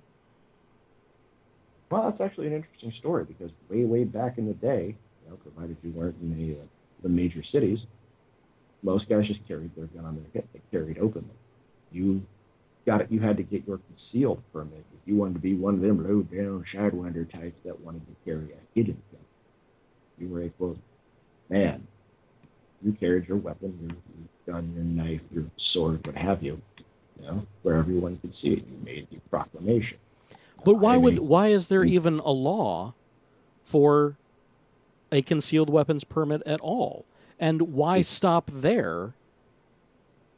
I'm not really a fan of it. I mean, it would kill my business model. But Arizona doesn't seem to be doing too badly with their anyone can carry a gun model. Yeah, but Arizona's Arizona. Arizona's another unique snowflake amongst all of our states. Well, how about Vermont? Vermont doesn't have a carry permit, and they're doing okay. You could just go. I'm fine with that. I just want people to, if you're going to be carrying a firearm in public, I want you to, I want that gun to be registered. So should an incident happen, it can be tracked with that firearm. It makes it easier for law enforcement. It also makes it easier for the insurer. This is a corporate convenience. And then we do like corporate conveniences here in this country. Yeah. It speeds things up. It speeds things through the bureaucracy. But I also want the individual who is owning and operating that firearm or carrying that firearm in public to be insured should something happen. It also puts a onus on responsibility of ownership. Your health insurance premiums would also go up. Because if you are a gun owner, you are in a demographic that is more likely to be involved in a shooting which injures you. Also, your life insurance might be go on. Okay. My life insurance pays up no matter what, once I hit 2 years. But anyway, I get you. I hear you, and those are some valid points that require consideration. So who pays when that criminal shoots me? Well, it would either be if someone else shoots you, it would either be the perpetrator's insurance, whatever they happen to have, if they had any. Otherwise, it would be your own medical insurance that would cover your injuries. And then you'd have to sue for damages, because that's the way the country works right now. But you could sue for damages. However, you can't get money from a stone. So if they have no money, because they were trying to rob you for your money in the first place, then you're not going to get anything from them, and sorry, tough luck. You've just wasted all of your time. So there's no point in that. But if they had insurance, or if you had insurance, then such an incident would be covered by that insurance carrier, and you could sue the insurance company because they've got all the money. I hear you. That's something. It's something I've considered, but again, we have these right. We have people who can barely afford their home defense firearm. Case in point, we have an incident that I don't have a firearm. So we have people that do. Yeah, but what happened? Do they really need them? Afford. Well, like I said, here's my case in point. This happened back in July in just south of Heathrow Airport. Okay, an individual living in his camper. He and his sister have been living there for the past 50 years. They live hand to mouth. They have no running water. They have no access to heat, fuel, light source, anything like that. In July, two individuals decided to roll up to their house, start hacking a hole in their door. These individuals, in addition to the machete they were using to break in with, carried zip strips, bleach, a funnel, a mallet, and yet the survivor claimed that they weren't intending to hurt them. That's irrelevant to the story. The individual poked his double-barreled shotgun through the hole these guys created in the door and blasted one of them in the chest. He's still going to jail because he couldn't afford the license for his shotgun.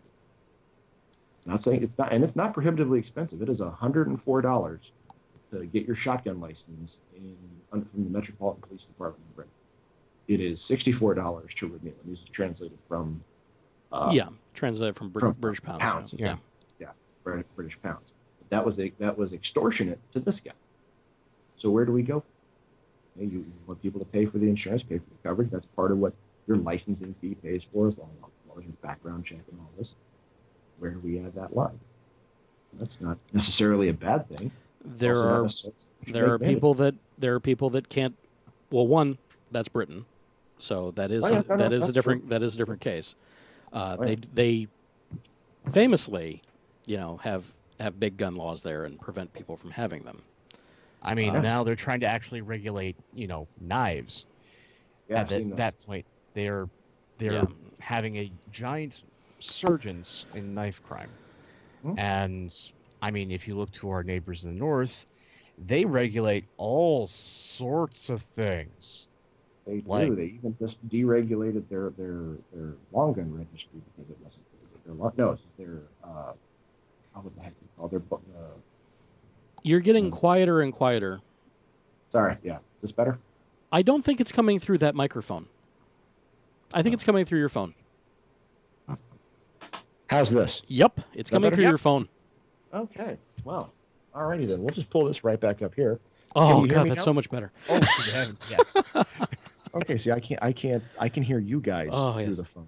I can't hear me. I can hear me through the speakers. Okay. Or sorry, I can hear you guys through my headphones.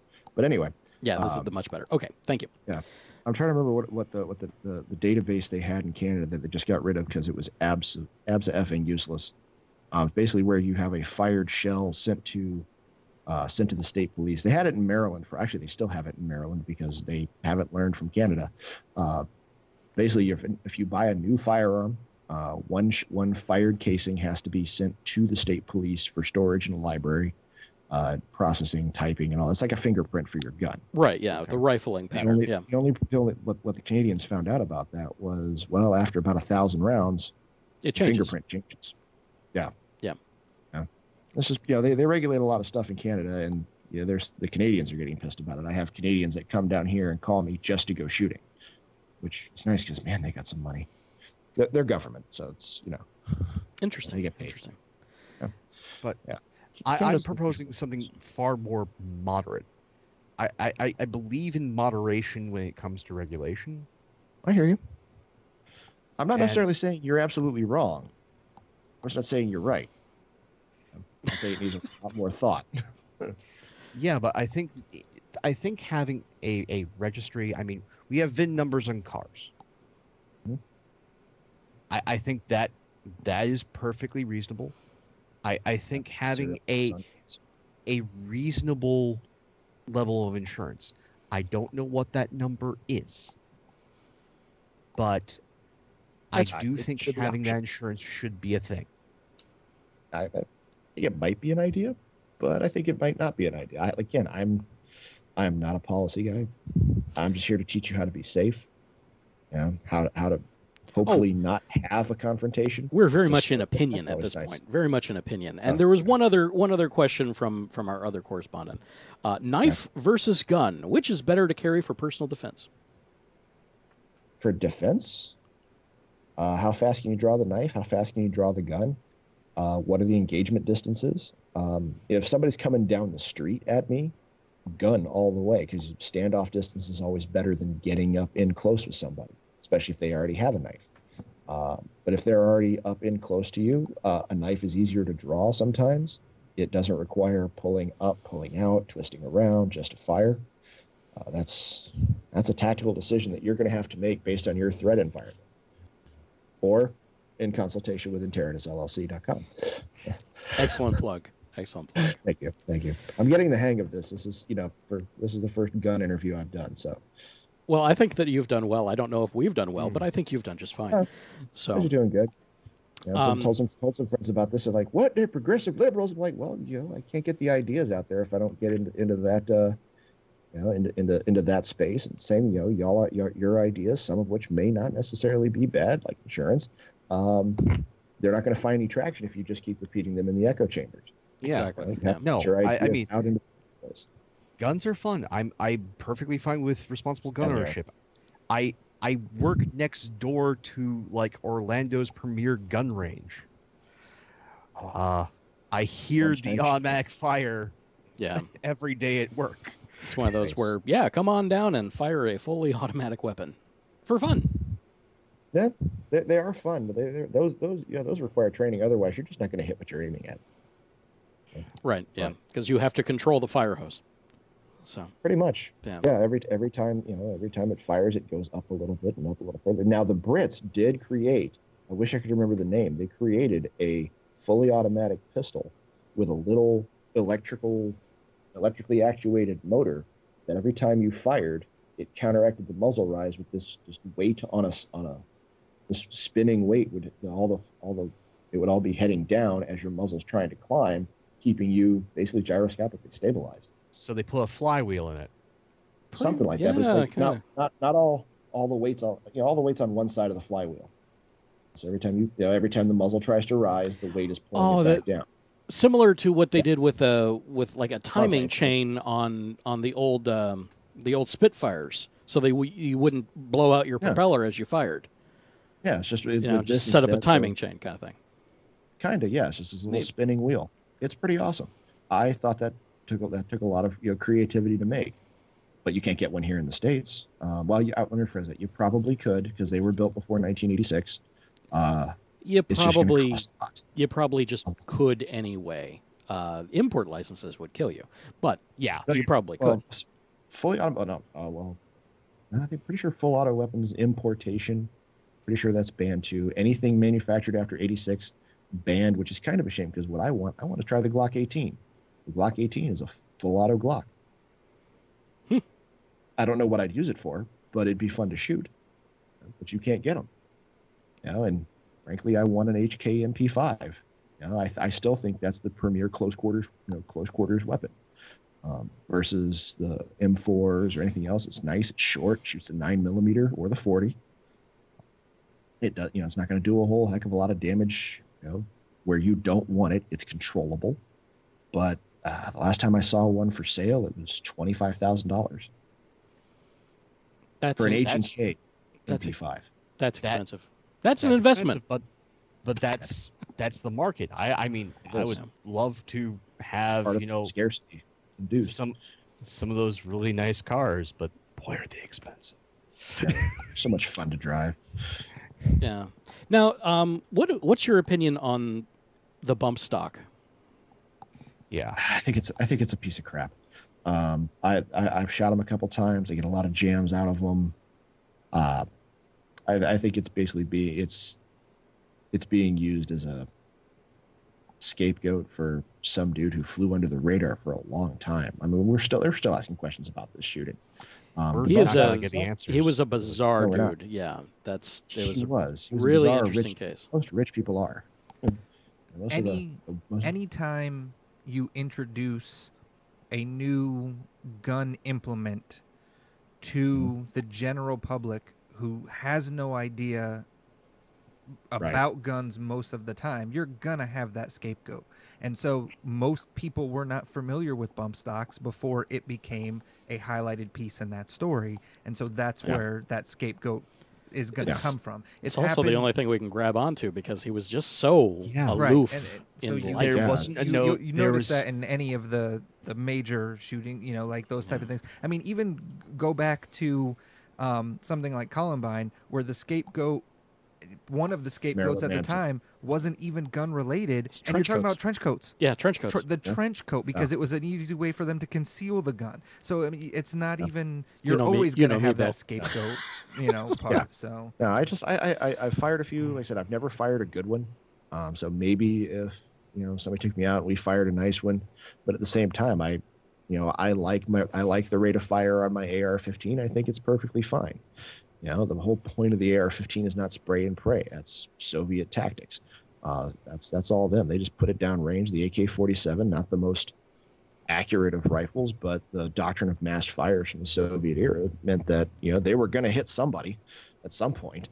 The big wall of lead's going down range. I could take them or leave them. I do know some people are making a ton of money on them, having bought them a couple years ago, 25, 30 bucks. And I saw one guy walking around the gun show, 300. Wanted $300 for his bump stock. Okay, so let me.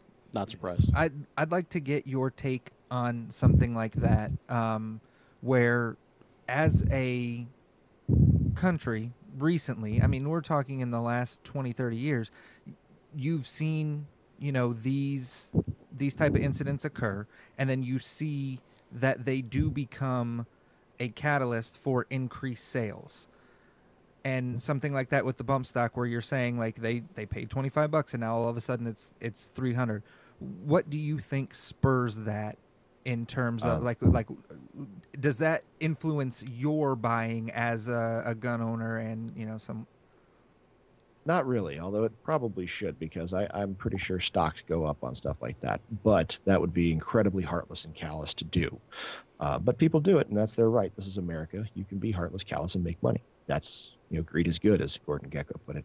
But Yay, the American way. Yeah, but you know, I've lived under worse.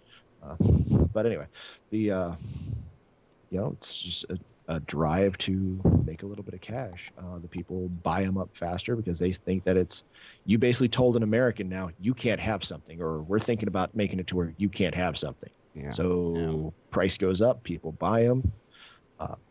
Why'd you buy that? Because they didn't want me to. Pretty much, yeah. And regardless of what it is, whether it's guns, whether it's books, movies, disco records, you know, everything. You know, you say you'll never take my bell bottoms. Oh yeah, please take my bell bottoms. They're coming back. I don't. They are. Yeah. Oh yeah. No, the Navy hit me up when I was considering which service. I'm like, nope, no bell bottoms. Like, I'm sure you guys are fun, but no, I don't mind anything. I'm just no, I can't wear that uniform. Sorry.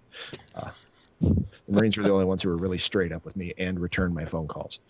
The Air Force decided to wait 2 weeks. They're lost. Absolutely, they're lost. It's just, you know, you tell an American they can't have something, they're going to go out and buy it. When I bought my AR-15, I originally started looking for an AR in, I want to say, August, September timeframe of 2012. And I called a couple companies, and I figured, you know what, I might pay them a couple hundred more, but I want to, you know, support one of my local companies. And I called them, and they quoted me a price on a pretty decent AR-15. They were like, yeah, it'll be $1,400. I mean, it had some bells and whistles on it. This is, you know, totally local build, everything, you know, either sourced locally or assembled locally, handcrafted in China. But yeah, then Newtown happened.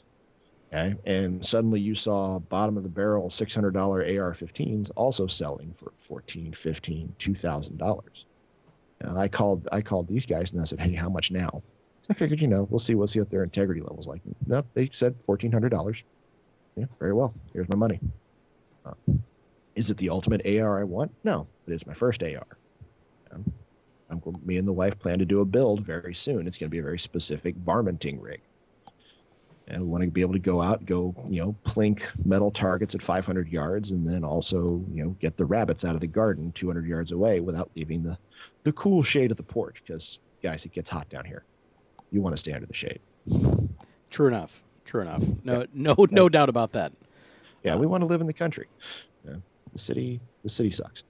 Any city. I'm just not a big fan. I'm with you. Yeah, I want my 100+ acres. I want my. That'd be nice. Oh God, isn't that's why I took the security gig. $30 an hour is eventually going to result in a very nice down payment on some land. It should.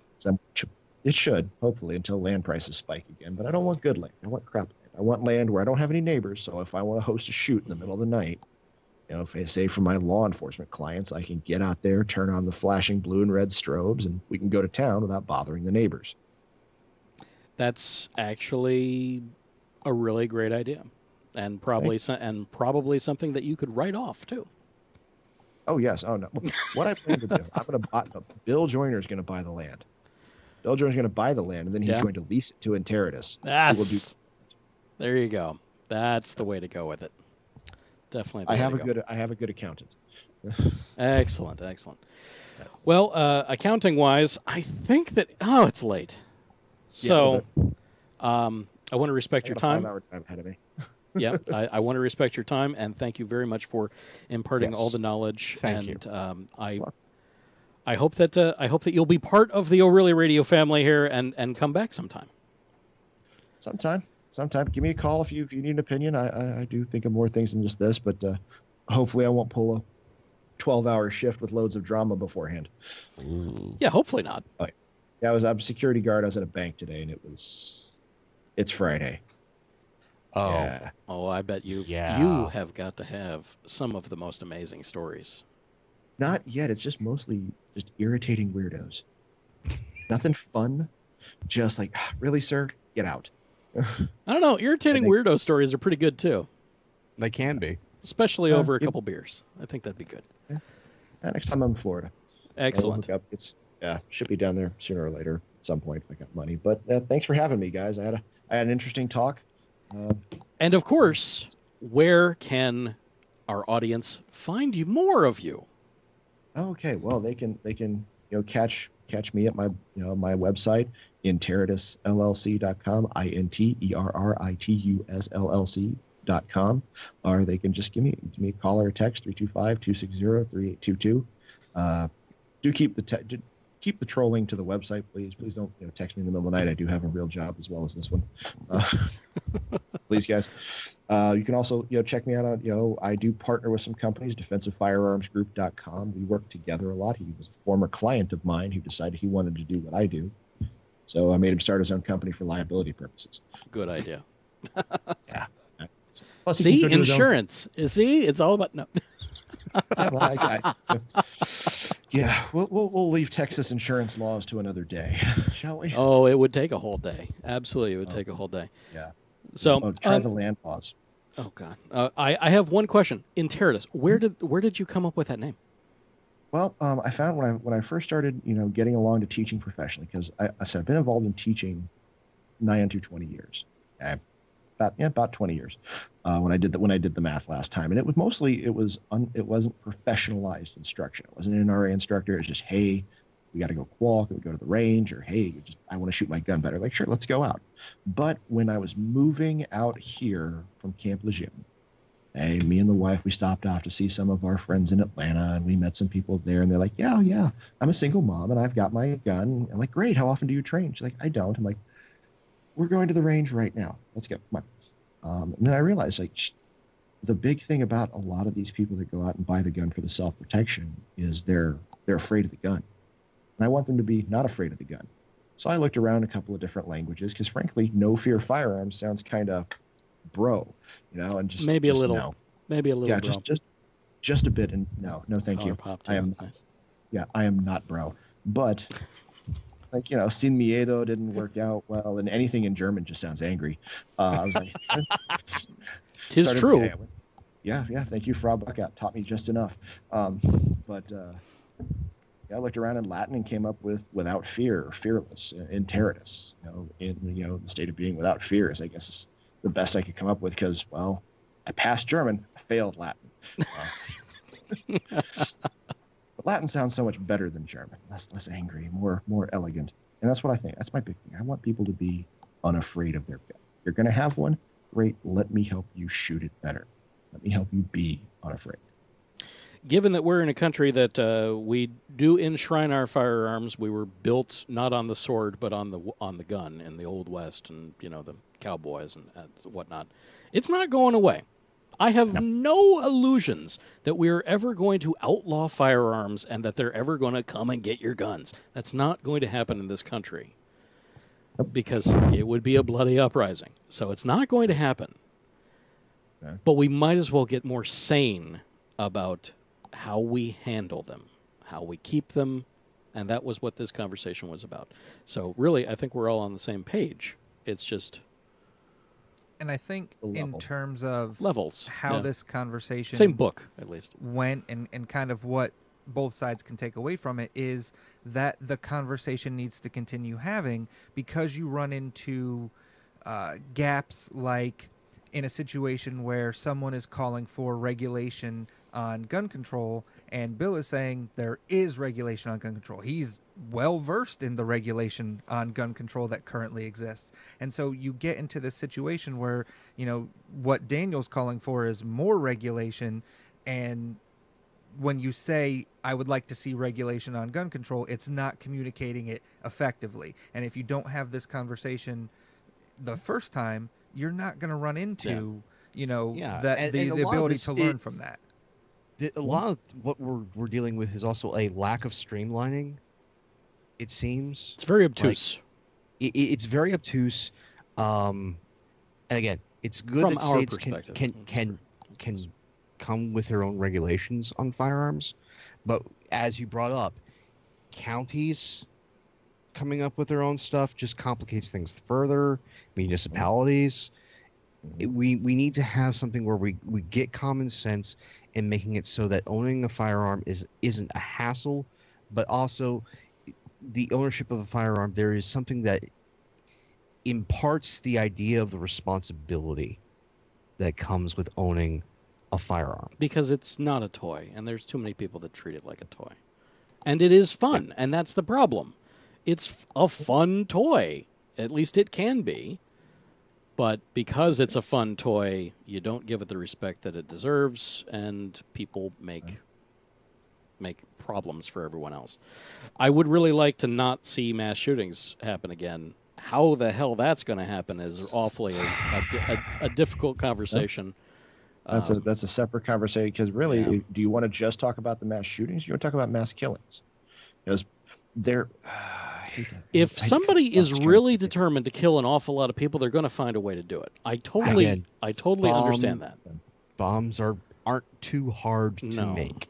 No. And really, I don't think that when we're talking about mass shootings, what we're discussing with, you know, increased regulations or insurance or those steps, those are not your solutions to stopping mass shootings and mass killings. They are totally different, you know, situations and conversations to have. So and that's another thing, that if people aren't having the conversation, it gets conflated. I think they help mitigate, though. You know, these are like the little mitigation steps that help to, you know, put the finger in the dike before it is before one it bursts. piece of the puzzle in terms of things. Or that at the very do. least, it makes it so that when something like this happens, law enforcement has an easier means of investigating this. And with the insurance, if the person was insured, there is a financial recourse for the families. I think it's, as far as law enforcement, they pretty much found the guy. Most of them wind up dead. The one thing I would say, right, but so many other people are dead too that it's survivors. You have to take care of the survivors, and they didn't get to kill the guy. No, they didn't. But they want to have something after that. Yeah. But what I was going to say, Andy, is you know, when you have a bomb, or when you run 86 people plus over with a truck, that's pretty much an instantaneous thing, isn't it? Not saying there's an upside to not controlling guns a little bit, but somebody's going to go attempt to commit a spree killing or a mass killing with a firearm. They have to select a target. They have to aim at that. Well, they have to aim generally in that, and they're not going to hit more than one or two people. I'm not saying any killing is a good thing. And I'm not even necessarily implying that, you know, this should be taken as an idea for or against gun control. It's just something to think about. You know, if he's going to take shots, he has to take individual shots. He doesn't just press a switch or set a timer and boom, 100 people are dead. Yeah, but I don't think that we can necessarily conflate a bomb with a mass shooting. No, it's a mass. It's a mass killing, absolutely. Yeah. But that's also in another class of murderer. But they're determined to make it happen. It Sure. happens faster. The bomb. Yeah. Well, the bomb takes time, and we have lots of tracking on the materials for making of big bombs. Small bombs, no. That is, if you have the will, the means, and the opportunity. But a lot of people are lazy, and guns are easier to procure, especially ammunition for said firearms. It's the crimes of passion and the stupidity. Those are two things that I'd really like to mitigate the most of. The crimes of passion are hard to do. Just coming as a son of a homicide detective, Yeah. they will find a way. Because I mean, you can take a heavy enough book, or as my dad had to work a case, somebody being stabbed to death with a frozen fish. That's they will- an interesting story. They will And find serve the fish. no, it was just a fish that was frozen. The argument was between the owner of a restaurant and his wife, and it went south. But I will not have what find he's a way having. for the crimes of passion.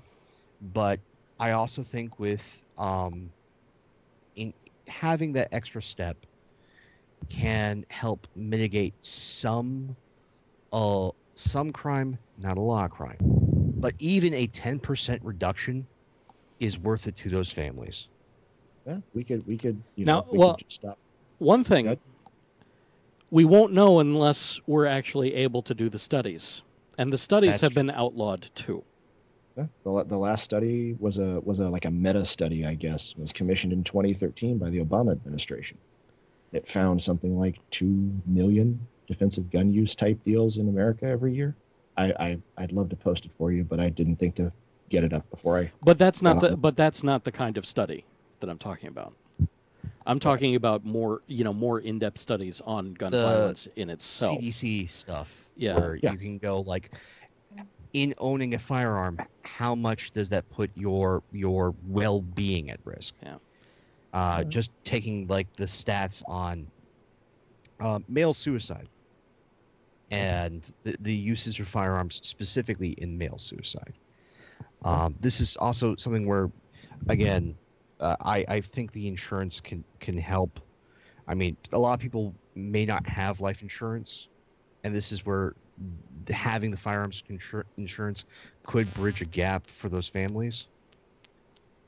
Yeah, there's a lot of mitigating things, but really, if we could get the studies done, because thanks to the NRA, we aren't allowed to do studies like this. It wasn't just the NRA's fault, guys. Come on, it was the people in the CDC who were straight up shilling for the Brady campaign back in the 80s. But Yeah. the Brady campaign would allow studies, No, of course they would. but the studies aren't allowed. It's illegal for the CDC to investigate. Yeah. There's nothing stopping the private studies, is there? There is, and it's money. Michael Bloomberg will pay for it. If you can give him the numbers, he'll pay the money. But how many groups does he own or cooperate? Heirs Against Illegal Guns, Every Town for Gun Safety, Moms Demand Action, all the AstroTurf stuff. He spends a lot of money on gun control. He spends a lot of money generally in trying to control people anyway. I loved personally the whole "thou shalt not have an extra large soda" in New York City, but that was when he was mayor. That was pretty lame. That was extremely lame. That's pretty lame. I want my double gulp. Okay, and you can't tell me I can't have one because I'm an American. Yeah, we like sugar too. Sugar and Yeah, guns. yeah, we really like sugar. Sugar, Yeah, guns, sugar cars. too. Yeah. Yeah. All that And stuff. there are wealthy people out there who will bankroll it. I don't know why they're not. Now, Yeah, George Soros I just think- dumped $18 billion into his foundation. I think there's a reason why they haven't. And given that I don't have mad cash like that, I will probably never know what reason that is.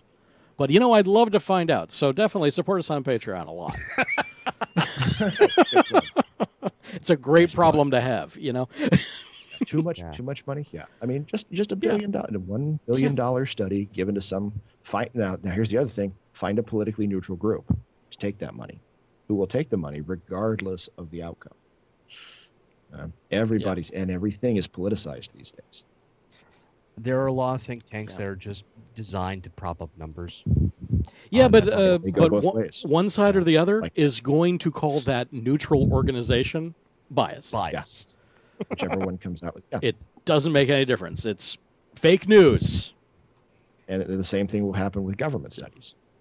Yep. It'll be pro or con, whatever. Well, let's get real. It's not going to happen under the Trump administration, but if the Obama administration had been able to get the support there, and somehow he wasn't. Even the first 2 years, wasn't it the first 2 years he had a majority, not a super majority, just a regular majority? Yeah. Still couldn't get stuff like that through. But that was because they were still dealing with the filibuster because it was a minor majority. And Yeah, they hadn't. It was issue. They introduced the workaround. They did not exploit the workaround as much as the Republicans. They went, "Oh, we see your workaround. We raise you." Yeah. Yeah. Yeah. I personally would love to see Bernie Sanders stand up for 20 hours speaking. I liked the old filibuster. You know, I think he Stand. has. He's filibustered before. He has That's done why that. he looks the way he does. He's tired. Man, he's tired. He is tired, but he's consistent. He is that. He's Okay. very tired. He's been in Jerry's. Nice. Thank you. Okay, I think that we've gone on and on and on and on and So on long. because there's so much to talk about. But anyway, we ought to wrap this up. So there it is. Okay. If you've enjoyed what we've done here and you'd like to help us out, there's a few ways. You can donate to the show through www.patreon.com/ORLYRadio. That's patreon.com/ORLYRadio. And get early access to show content, extras, whatever I can possibly do to make you pay me. Make the algorithm work for us by reviewing us on iTunes to boost our ranking. Use your words, tell somebody about us, and of course, engage with us directly. Send us messages on the social medias, the electronic mails at orlyradiopodcast@gmail.com, or if they're more talkative sort, we've got 470-222-ORLY, that's 6759, always ready to take your call or your text. And if you don't like what we've done here this evening, you can contact National Suicide Prevention Hotline at 1-800-273-8255. Available 24 hours a day, 7 days a week. The Lifeline provides free and confidential support for people in distress, prevention and crisis resources for you and your loved ones, and best practices for professionals. Thank you for choosing to waste your valuable time on us. This has been ORLY Radio, part of the Random Acts Company. This work license under Creative Commons Attribution 3.0 United States license, including the music Rocket and Pangea, created by Kevin MacLeod of Incompetech.com. And thank you very much, Mr. Joyner. Where can we find you one more time in case somebody has actually listened all the way through the credits? InTerratusLLC.com. There we go. Okay, and you can find all the show notes at our website at ORLYRadio.com. Thanks, everybody. We'll see you next time. Bye-bye.